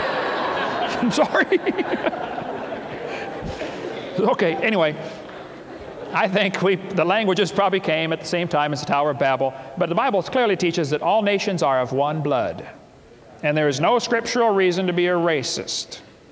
And if you'll send money to a missionary to go across the ocean and win a black man to Christ, and you won't go across the street to win a black man, you're a hypocrite. Mm-hmm.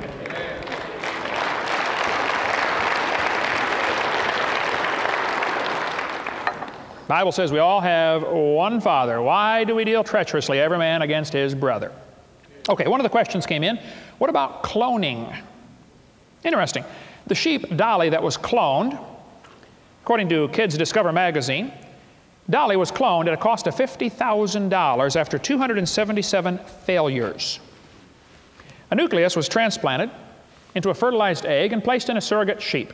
Nucleus came from a 4-year-old sheep, and Dolly is acting about 4 years older than she's supposed to be. She's going to die early. I would like to point out that a cost of $50,000 for one sheep is pretty high. The sheep can do it much quicker and cheaper. They've been doing fine for a long time. Just leave them alone, okay? What they did here was a very interesting and, and neat genetic trick, but they didn't create anything new. They took existing DNA material and transplanted it. That's all. I suspect they've already been cloning humans for some time. I don't know that, but I suspect that. You might want to get call the phone number 1-800-K-House for Koinonia House, K-House 1. That's Chuck Missler's organization in Coeur d'Alene, Idaho. He's got some interesting stuff on cloning and on UFOs and how this ties in. He's got a great book called Alien Invasion. You might want to get that. K-House 1. I don't know his website. Koinonia House is this, however you spell Koinonia. Okay, what about the crossing of the Red Sea? Don't you think if an entire army drowned in the sea, they would find some relics of this? Well, I believe they did. In Exodus chapter 40, God told Moses to go and camp by the sea.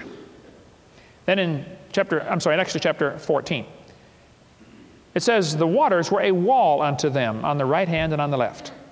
Well, if the waters are a wall beside them, this is not just wading across the water.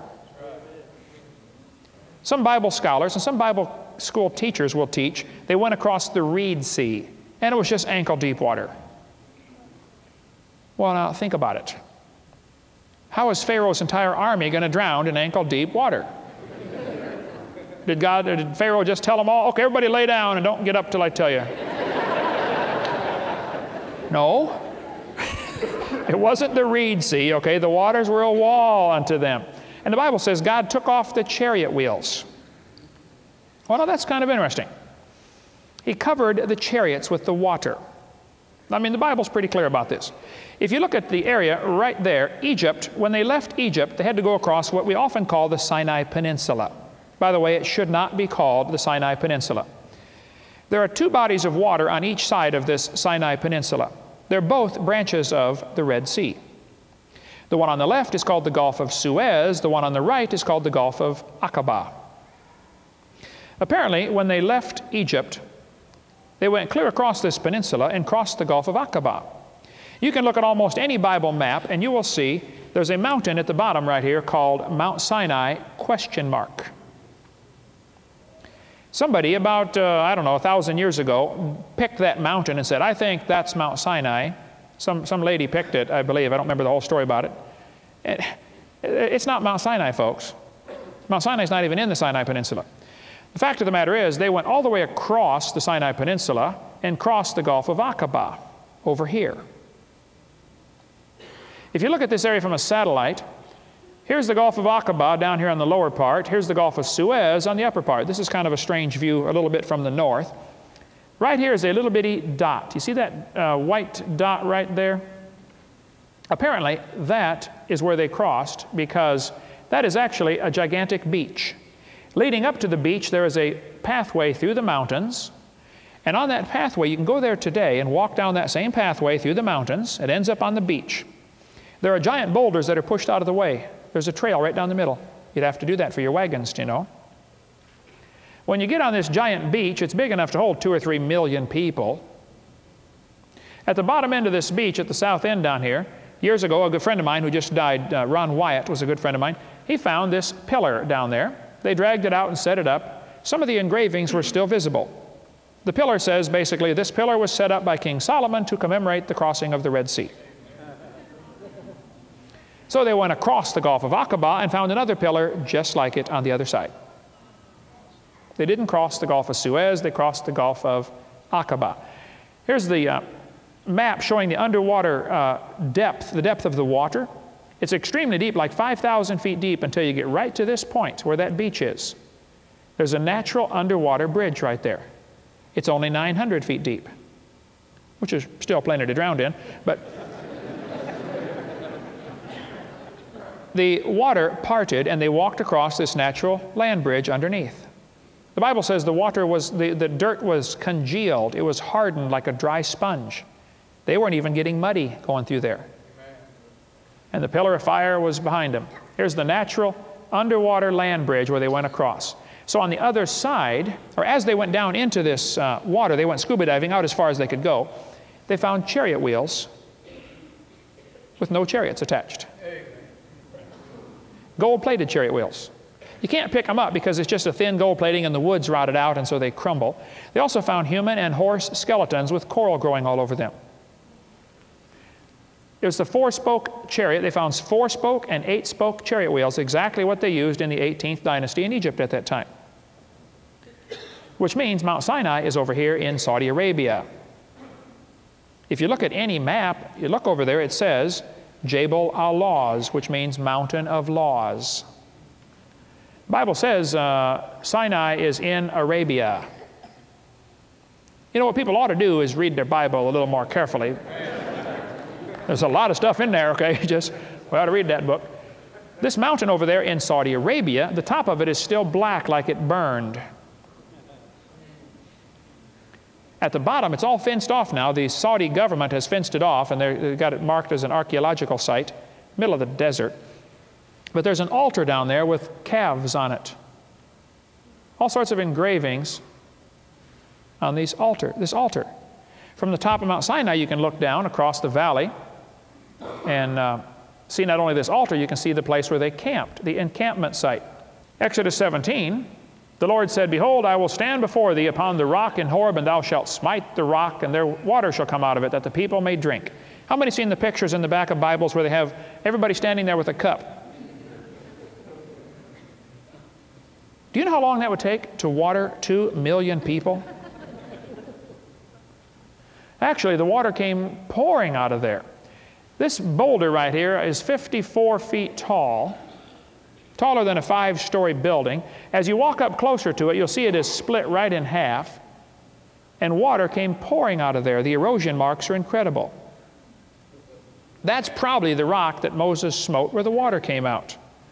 And if you pan out over the area, I recommend you get Ron Wyatt's video about this. Just get his website, wyattmuseum.com, and you can order the video, his discoveries. Now, I don't agree with Ron on everything, okay? And he's in heaven now, and he knows better on a few things. But he was a good friend of mine, a godly man, and I believe he found the crossing of the Red Sea. The Bible says fire and brimstone fell on Sodom and Gomorrah. Well, Ron also happened to find, I believe, the correct place for Sodom and Gomorrah. There are some cities, you can't even tell it's a city until you're 5 miles away. When you get too close, it looks just like solid ash. But when you get 5 miles away, you realize that's a city that completely burned and turned to ash. Sulfur balls are all over that area by the millions. I have some at home. Pure sulfur, about the size of a golf ball, with a crust on the outside. It's just peppered in all this ash. That city was actually bombarded by fire and brimstone, just like the Bible says. This is probably one of the temples that they had in front of around the city of Sodom and Gomorrah.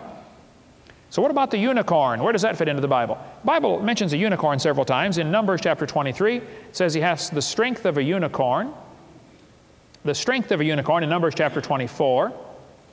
Job chapter 39 talks about, will the unicorn be willing to serve thee or abide by thy crib? Canst thou bind the unicorn with his band in the furrow? The descriptions of unicorn in the Bible indicate he was strong and he was untamable. He wouldn't stay by your crib. You couldn't tame him to, plow your fields. I think we've been so indoctrinated with the idea of a horse with a horn that it's probably going to be impossible to get that idea out of our mind. But I don't think that's what it was. I suspect it was some type of dinosaur, maybe a monoclonius or a styracosaurus, something like that, because generally people don't train reptiles for anything. You don't train alligators to jump through hoops and stuff like that, okay? They're just not too bright. But they're extremely strong. So that's my theory, is probably it's referring to some type of dinosaur, but I don't know. The skipping like a calf and a young unicorn could be referring to one of these fast-moving type dinosaurs. I don't know, but that's about all the verses I know in the Bible that deal with the unicorn. Okay, next question. How did Noah take care of all those animals on the ark? Well, first place, there's only about 8,000 different kinds of animals. And Noah brought babies, I suspect. He only had to bring 2 of each kind. The Bible's real clear about that. He didn't bring all the varieties we have today, just 2 of the basic kinds. And he probably brought babies. And he only brought those in whose nostrils was the breath of life, which means no insects. They don't have nostrils. They breathe through their skin. So if you only have 2 of each kind, you have babies, you have air-breathing, land-dwelling animals, and many animals hibernate or get very lethargic during stormy weather. But when it's storming, my dog just lays around. Well, he just lays around all the time anyway, but he really lays around when it's stormy, right? And I mean, if they can't go very far. God was with him in the ark, okay, so it's not a problem. Okay, a few more questions. Why did God make poisonous snakes in a perfect world? That's a good question. Carl Baugh did a good study about this. He found if you take poisonous snakes and put them under hyperbaric conditions with increased air pressure, increased electromagnetic field, they're not poisonous. By the way, a lot of missionaries are being taught now to carry a stun gun with them when you're out in the woods, because if you get bit by a poisonous snake, if you take a stun gun or a high voltage source like a spark plug out of your lawnmower or chainsaw or car engine, if you get bit on the arm by a poisonous snake, pull a spark plug off your car, pull the wire off, hold it next to your arm, and have somebody hit the key for a few seconds. It'll go zap. It takes the poison that the snake injected and it neutralizes it. Dr. Roger, whatever his name is here, from Ecuador, treated 300 cases of snake bite. The pain is gone in 15 minutes if shock is applied within 30 minutes. High voltage shock will neutralize it. Same thing with the brown recluse spider, or a lot of poisonous spiders. You just shock the injury site. They say if it's been more than 30 minutes, you have to shock the place where you got bit, plus the opposite side of the limb, plus halfway to the heart. It neutralizes the poison. So it may be that the snake venom served a different purpose before the flood. I don't know. I have to find out when we get to heaven. Okay, we've got time for a few more here. What about the Ark of the Covenant? The Bible says in Jeremiah that they came and stole the basins and the fire pans and the bowls and the spoons and the cups. It names all the things they stole away to take back to Babylon. But it doesn't mention the Ark. Why wouldn't it mention the Ark of the Covenant? And then in the book of Ezra, when they brought all the stuff back, it mentions all the little detail stuff, you know, the spoons and the forks and everything else. Nebuchadnezzar took these things out. And when they brought them back, they had the knives, the basins of gold, the silver basins. It mentions all these detail stuff. Why doesn't it mention the Ark? Well, probably because it was never taken out.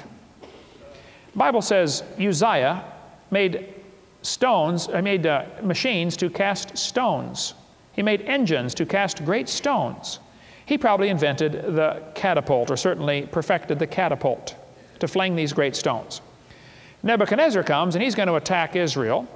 So Nebuchadnezzar built a wall outside of the city wall. They had 2 walls, a wall around the city, and then you got a distance, however far they could throw these stones, let's say a quarter mile.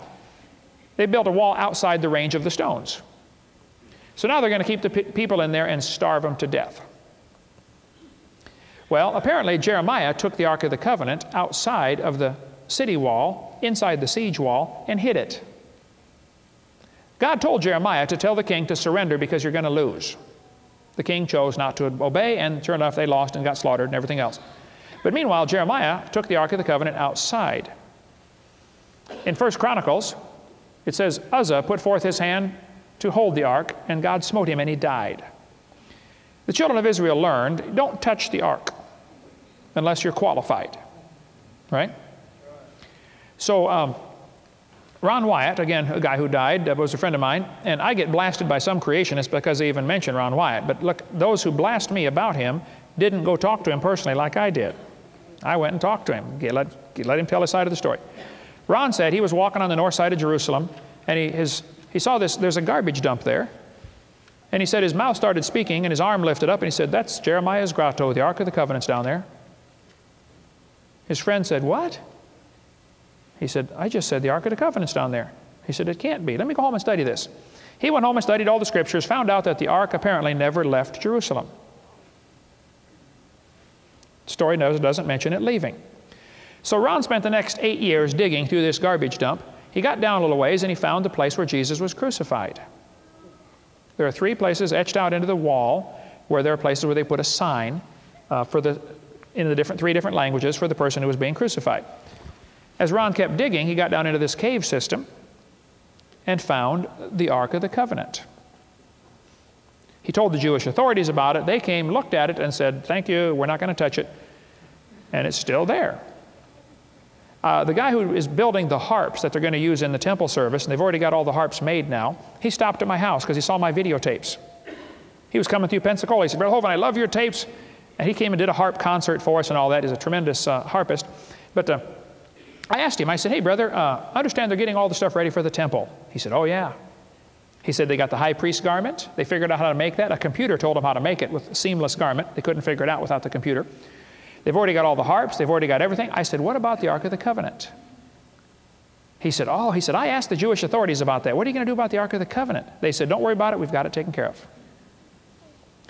They don't want to announce to the world, "Hey, we've got the Ark of the Covenant," because the average Orthodox Jew is just about that close to going to tear down the Mosque of Omar, which is going to make the Arabs really upset.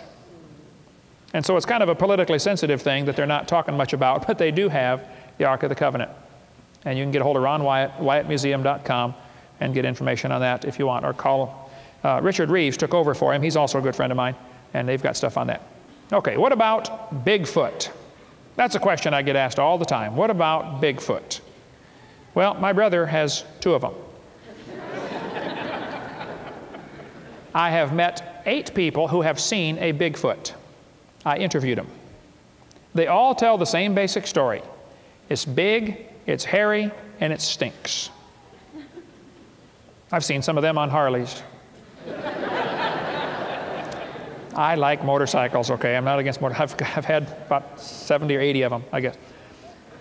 I've seen the video, the Patterson film about Bigfoot. I've met lots of folks that have seen one. I'll have to say, I don't know. I wish I did. I've heard all the theories. Some people think it's an unidentified species of North American ape. I don't know. Some people think it's some of the hippies from the 60s that haven't come in yet. I don't know. I'll have to say, I just don't know. I wish I did. Somebody else answer that one for me.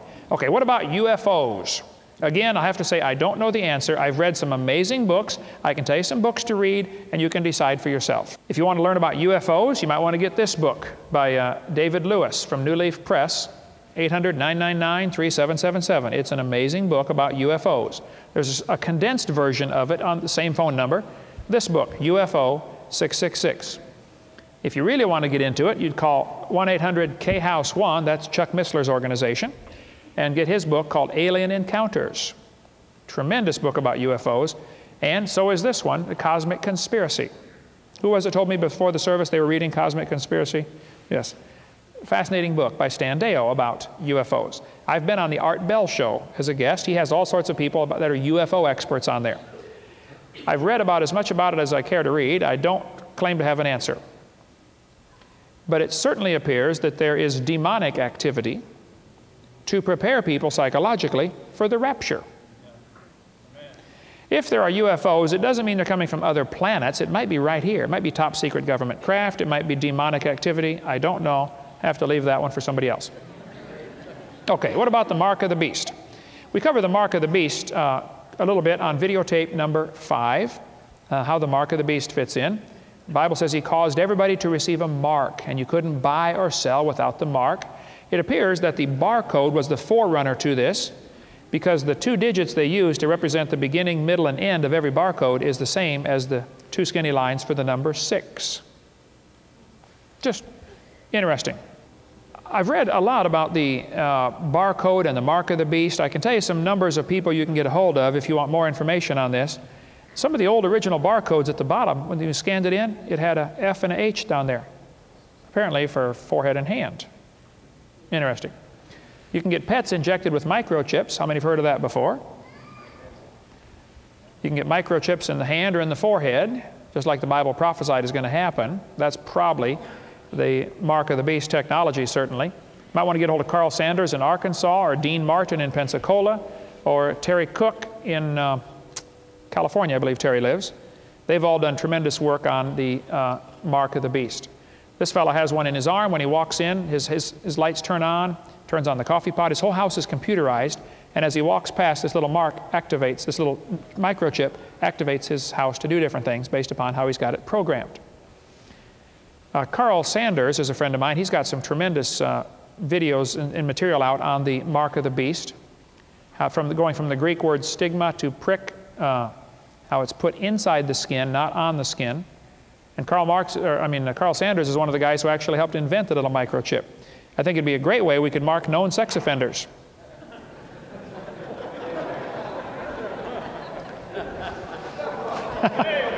All in favor, say aye.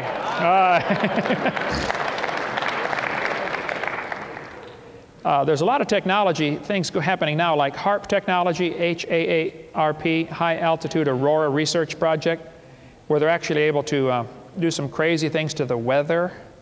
Might want to get that book, Angels Don't Play This Harp, and global warming. Now, the author that wrote the book is a New Age fella. He believes it's a great thing, you know, the technology, but he doesn't understand.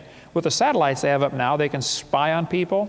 In Europe, they're using them to make sure nobody has more cows than they're allowed to have, and not planting fields are not allowed to plant. I mean, it's unreal. This is back from '92. The technology was that good back then. It's really good now. Little microchips, just a few centimeters long, are being made by the millions. You can get all sorts of things marked with these chips. I suspect that's probably going to be the mark of the beast, something very close to that. Another question came in. How can we say the pre-flood world says the animals were vegetarian, Genesis 1:29, and yet some animals are caught in the act of predation? I assume what this person means by this question is they find teeth marks on some of the bones of animals that are buried. That, of course, doesn't mean they were eating them. It might mean they were fighting for high ground during the flood. High ground would become scarce, valuable real estate as the floodwater comes up. Plus, the reason we had the flood is because people weren't being obedient to God. So the fact that God told them what to do does not mean they were doing it 1,600 years later. So I don't know that everything was obedient to God like they should have been before the flood. Question, if the world's climate was spring-like before the flood, why were the woolly mammoths woolly? Good question. You may want to get Walt Brown's book out there on the table called In the Beginning. He covers this in great detail. The woolly mammoths were not designed for cold weather. A lot of animals in the jungle have long hair, okay? And if you live in a perfect world, like let's assume that the world when God first made it was tropical, 60, 70, 80 degrees most of the time. Long hair is neither an advantage nor a disadvantage. It's just a decoration. The woolly mammoths do not have sebaceous glands at the root of the hair, so they wouldn't have survived in cold weather because they don't have oil-producing glands, which means the hair would get matted with water and freeze. So the woolly mammoths, even though they were woolly, they were not designed for cold weather. And how long did Adam and Eve live in the garden before they sinned? Good question. The Bible doesn't give us the answer. It gives us a few clues. The Bible says Adam and Eve were 130 when Seth was born. That's the first clue given. Before that, they had Cain and Abel, but no dates are given. We also know from Genesis chapter 1, verse 31, that everything was perfect at the end of the 7 days. So they didn't sin during the first week. They were out of the garden by the time Cain and Abel were born, but no dates are given. So they really could have been in the garden for 100 years. We don't know, the Bible doesn't say, but I don't think God made them and they blew it first week. I think God made them and they were having a wonderful time serving, praising God, living in His beautiful creation, and Satan got jealous of them praising God and decided they should praise Him instead. This may have taken 100 years. The Bible simply doesn't say. Question, is there a face on Mars? There's some junk we've put up there. Now, I think the face on Mars thing is baloney. It's just a shadow on a mountain. I've seen all the pictures of that, you know, and it's just simply an unusual mountain formation, so I don't think there's a face up there. Question, how do you go about setting up a debate? If you can find an opponent for a debate, God bless you, I'd be glad to come. It's very difficult to find an opponent. They just won't debate against a creationist. You can watch some of my debates on video and see why. I mean, think about it. If you had to defend the idea that we all came from a rock, would you be willing to do that publicly? It's very hard to find an opponent. But I'll be glad to come. I say, look, I'll take on any 5 at a time. Get your top 5 evolutionists, and I'll take them on all by myself with half my brain tied behind my back. And I'll beat them. It's not because I'm smarter than them, it's because I'm right and they're wrong. Very easy to win a debate in that situation. Next question. Is the sun shrinking? Good question. For years in my seminar, I used as one of the proofs of a young universe the fact that the sun is shrinking, and this proves there's a limit of less than the billions of years like they tell us. I don't use it anymore, though I think it's still valid. The sun is obviously burning. You know, walk outside and take a look. You will see it is burning. As it burns, it's losing 5 million tons per second. It's on quite a weight loss program. The observations show us for the last few hundred years, ever since they've been able to measure the sun, based on a number of factors, like they will use the time it takes the moon to go across during an eclipse and time it, and then you can use that to calculate the diameter of the sun. There are several things they can do to calculate the diameter. Bottom line is, though, it appears that the sun has been shrinking consistently for 300 years at the rate of about 5 feet per hour. Now, we don't know that the rate's always been the same. Matter of fact, we know if the sun were larger, the surface area to volume ratio would change, so the rate of shrinkage would be different. But rather than argue about the sun shrinking, though it is, I think it's equally important that the sun is losing its mass. It's losing 5 million tons a second, which eventually is going to affect the gravitational pull. So if you want to believe the Earth and the sun have been the right distance apart for life to be here, while the sun is consistently losing material and losing its pull on the Earth, and you think it's kept the right distance for billions of years, I think, you know, God bless you, but I think you got an awful lot more faith than I do. I think it's more reasonable to say because the sun is losing mass, it is losing diameter, therefore it cannot be billions of years old. So I'll stand by that. I think the sun is certainly shrinking, though I don't use it as a proof that the Earth is 6,000 years old. The two basic theories of how the sun burns. It's burning by gravitational collapse is one theory, or it's burning by nuclear fusion. If it's burning by nuclear fusion, it could burn for billions of years. If it's burning by gravitational collapse, it could not burn for billions of years. It would be much shorter than that. They've done some studies because if it's burning by nuclear fusion, it should be producing neutrinos. And neutrinos, when they go through dry cleaning fluid, produce argon gas. So they buried a big tank of dry cleaning fluid in the bottom of a mountain in an old mine, and after years and years of watching it, it had almost 0 argon gas in it. So they detected very few neutrinos. So they kind of shot the theory about this nuclear fusion in the foot, but they still believe it, and it still could be burning that way. I don't know. But the fact is, so far the evidence is not complete, and so I don't think it's a finished case yet. But the sun is certainly burning, and it's losing fuel. And the evolutionist who says it's billions of years old does not answer the question, where did it come from? Where did its energy come from? Who got it started burning? I mean, who lit the fuse, okay? So they don't answer all the questions. Okay, a couple more. What do you think about giving blood or organ donating in relation to the Bible? The Bible says the Jews were commanded not to eat blood. I don't understand how the Jehovah's Witnesses translate that to saying you shouldn't give blood. It's not eating it. There's no question, though, that a lot of diseases are spread in the blood, and of course, if you don't take a blood transfusion, you can't get somebody else's disease. By the same token, if you're dying from loss of blood and you don't take a blood transfusion, you will die much faster from the loss of blood. So I'm not against giving blood. I'm not against giving organs. When I die, I have no further plans for them. So you may take whatever you'd like, okay? Please wait till I die, though. Next question. My son came home from school concerned that his teacher made a statement saying that the blood from monkeys is 99.9% the same as that of humans. Is this true, and what else should we know about this? Probably the teacher was referring to the fact that the DNA from monkeys is very similar, 99% similar to humans. That doesn't prove a common ancestor, it proves a common designer. The same guy designed all the animals. If you took an encyclopedia and only 1% of the words were different from 2 encyclopedias, you could make it say something totally different by changing 1% of the words. 1% of human DNA is a gigantic amount of information. I believe it's about 150 books worth of information. The 1% is. All you got to do is stand a few feet away and look at humans and monkeys. You'll notice there's a few differences, depending which humans you pick. But the similarities prove a common designer. They don't prove a common ancestor. We cover a lot of that in the DNA sequencing and things on videotape number 4 of our series. Question, if vitamin B17 has been shown to work on cancer cells, why is it not available in the market? Why can't you go buy it? And which foods contain a lot of vitamin B17? We cover that on videotape number 2 about vitamin B17. It's found in the seeds to almost every fruit. The highest concentrate, I believe, is in apricot seeds. If you want to find out why it's not available on the market, I suggest you read the book World Without Cancer. The first half of the book deals with the biology of how cancer works. The second half deals with the politics of why the cure has been suppressed.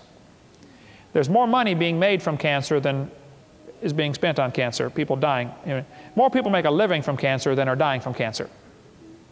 And if the cure was discovered to be a vitamin tonight, tomorrow morning, how much hospital space and how much hospital equipment would be obsolete? And how much money would they lose? Remember the Bible says, love of money is the root of all evil. Just read the book World Without Cancer. Question, if the dinosaurs were plant-eating, why did the T-Rex have such large teeth? Many animals with large, sharp teeth are vegetarians. We cover that on video number 2. The fruit bat, for instance, has ferocious-looking teeth. He lives on fruit. T-Rex teeth, when they find them and look under the microscope, they find the cracks in the enamel have chlorophyll stains. The chlorophyll is found in plants. T-Rex, as ferocious as he looked, was a plant eater. Now, Hollywood needs a bad guy to sell their movies, and he looks like a bad guy, so he tried out for the part and got it. But he was a plant eater, not a meat eater. All right, let's stop right there. I get questions all the time. Feel free to look on my website, drdino.com. We have a large frequently asked questions section there. And as we get more questions, we add to that section all the time. And hope this has been a blessing to you. If you have any other questions you'd like answered, I sure don't know everything, but I'd like to study this subject and be glad to try to give it an answer. You might want to check some other websites. There's a website called creationism.org, which is kind of the mother of all websites because it leads you to about 150 other creation websites, some of which are not any good, some of which are better than others, but that would be a good one to lead you into this study. And it's a wonderful study. God's Word is correct. Amen. God made the world. He owns it. He destroyed it with a flood. This is His world. He can wreck it if He wants. And He came down to redeem us from our sins 2,000 years ago, and Jesus is coming back pretty soon. And if you're not saved, you're going to hell. You ought to get saved.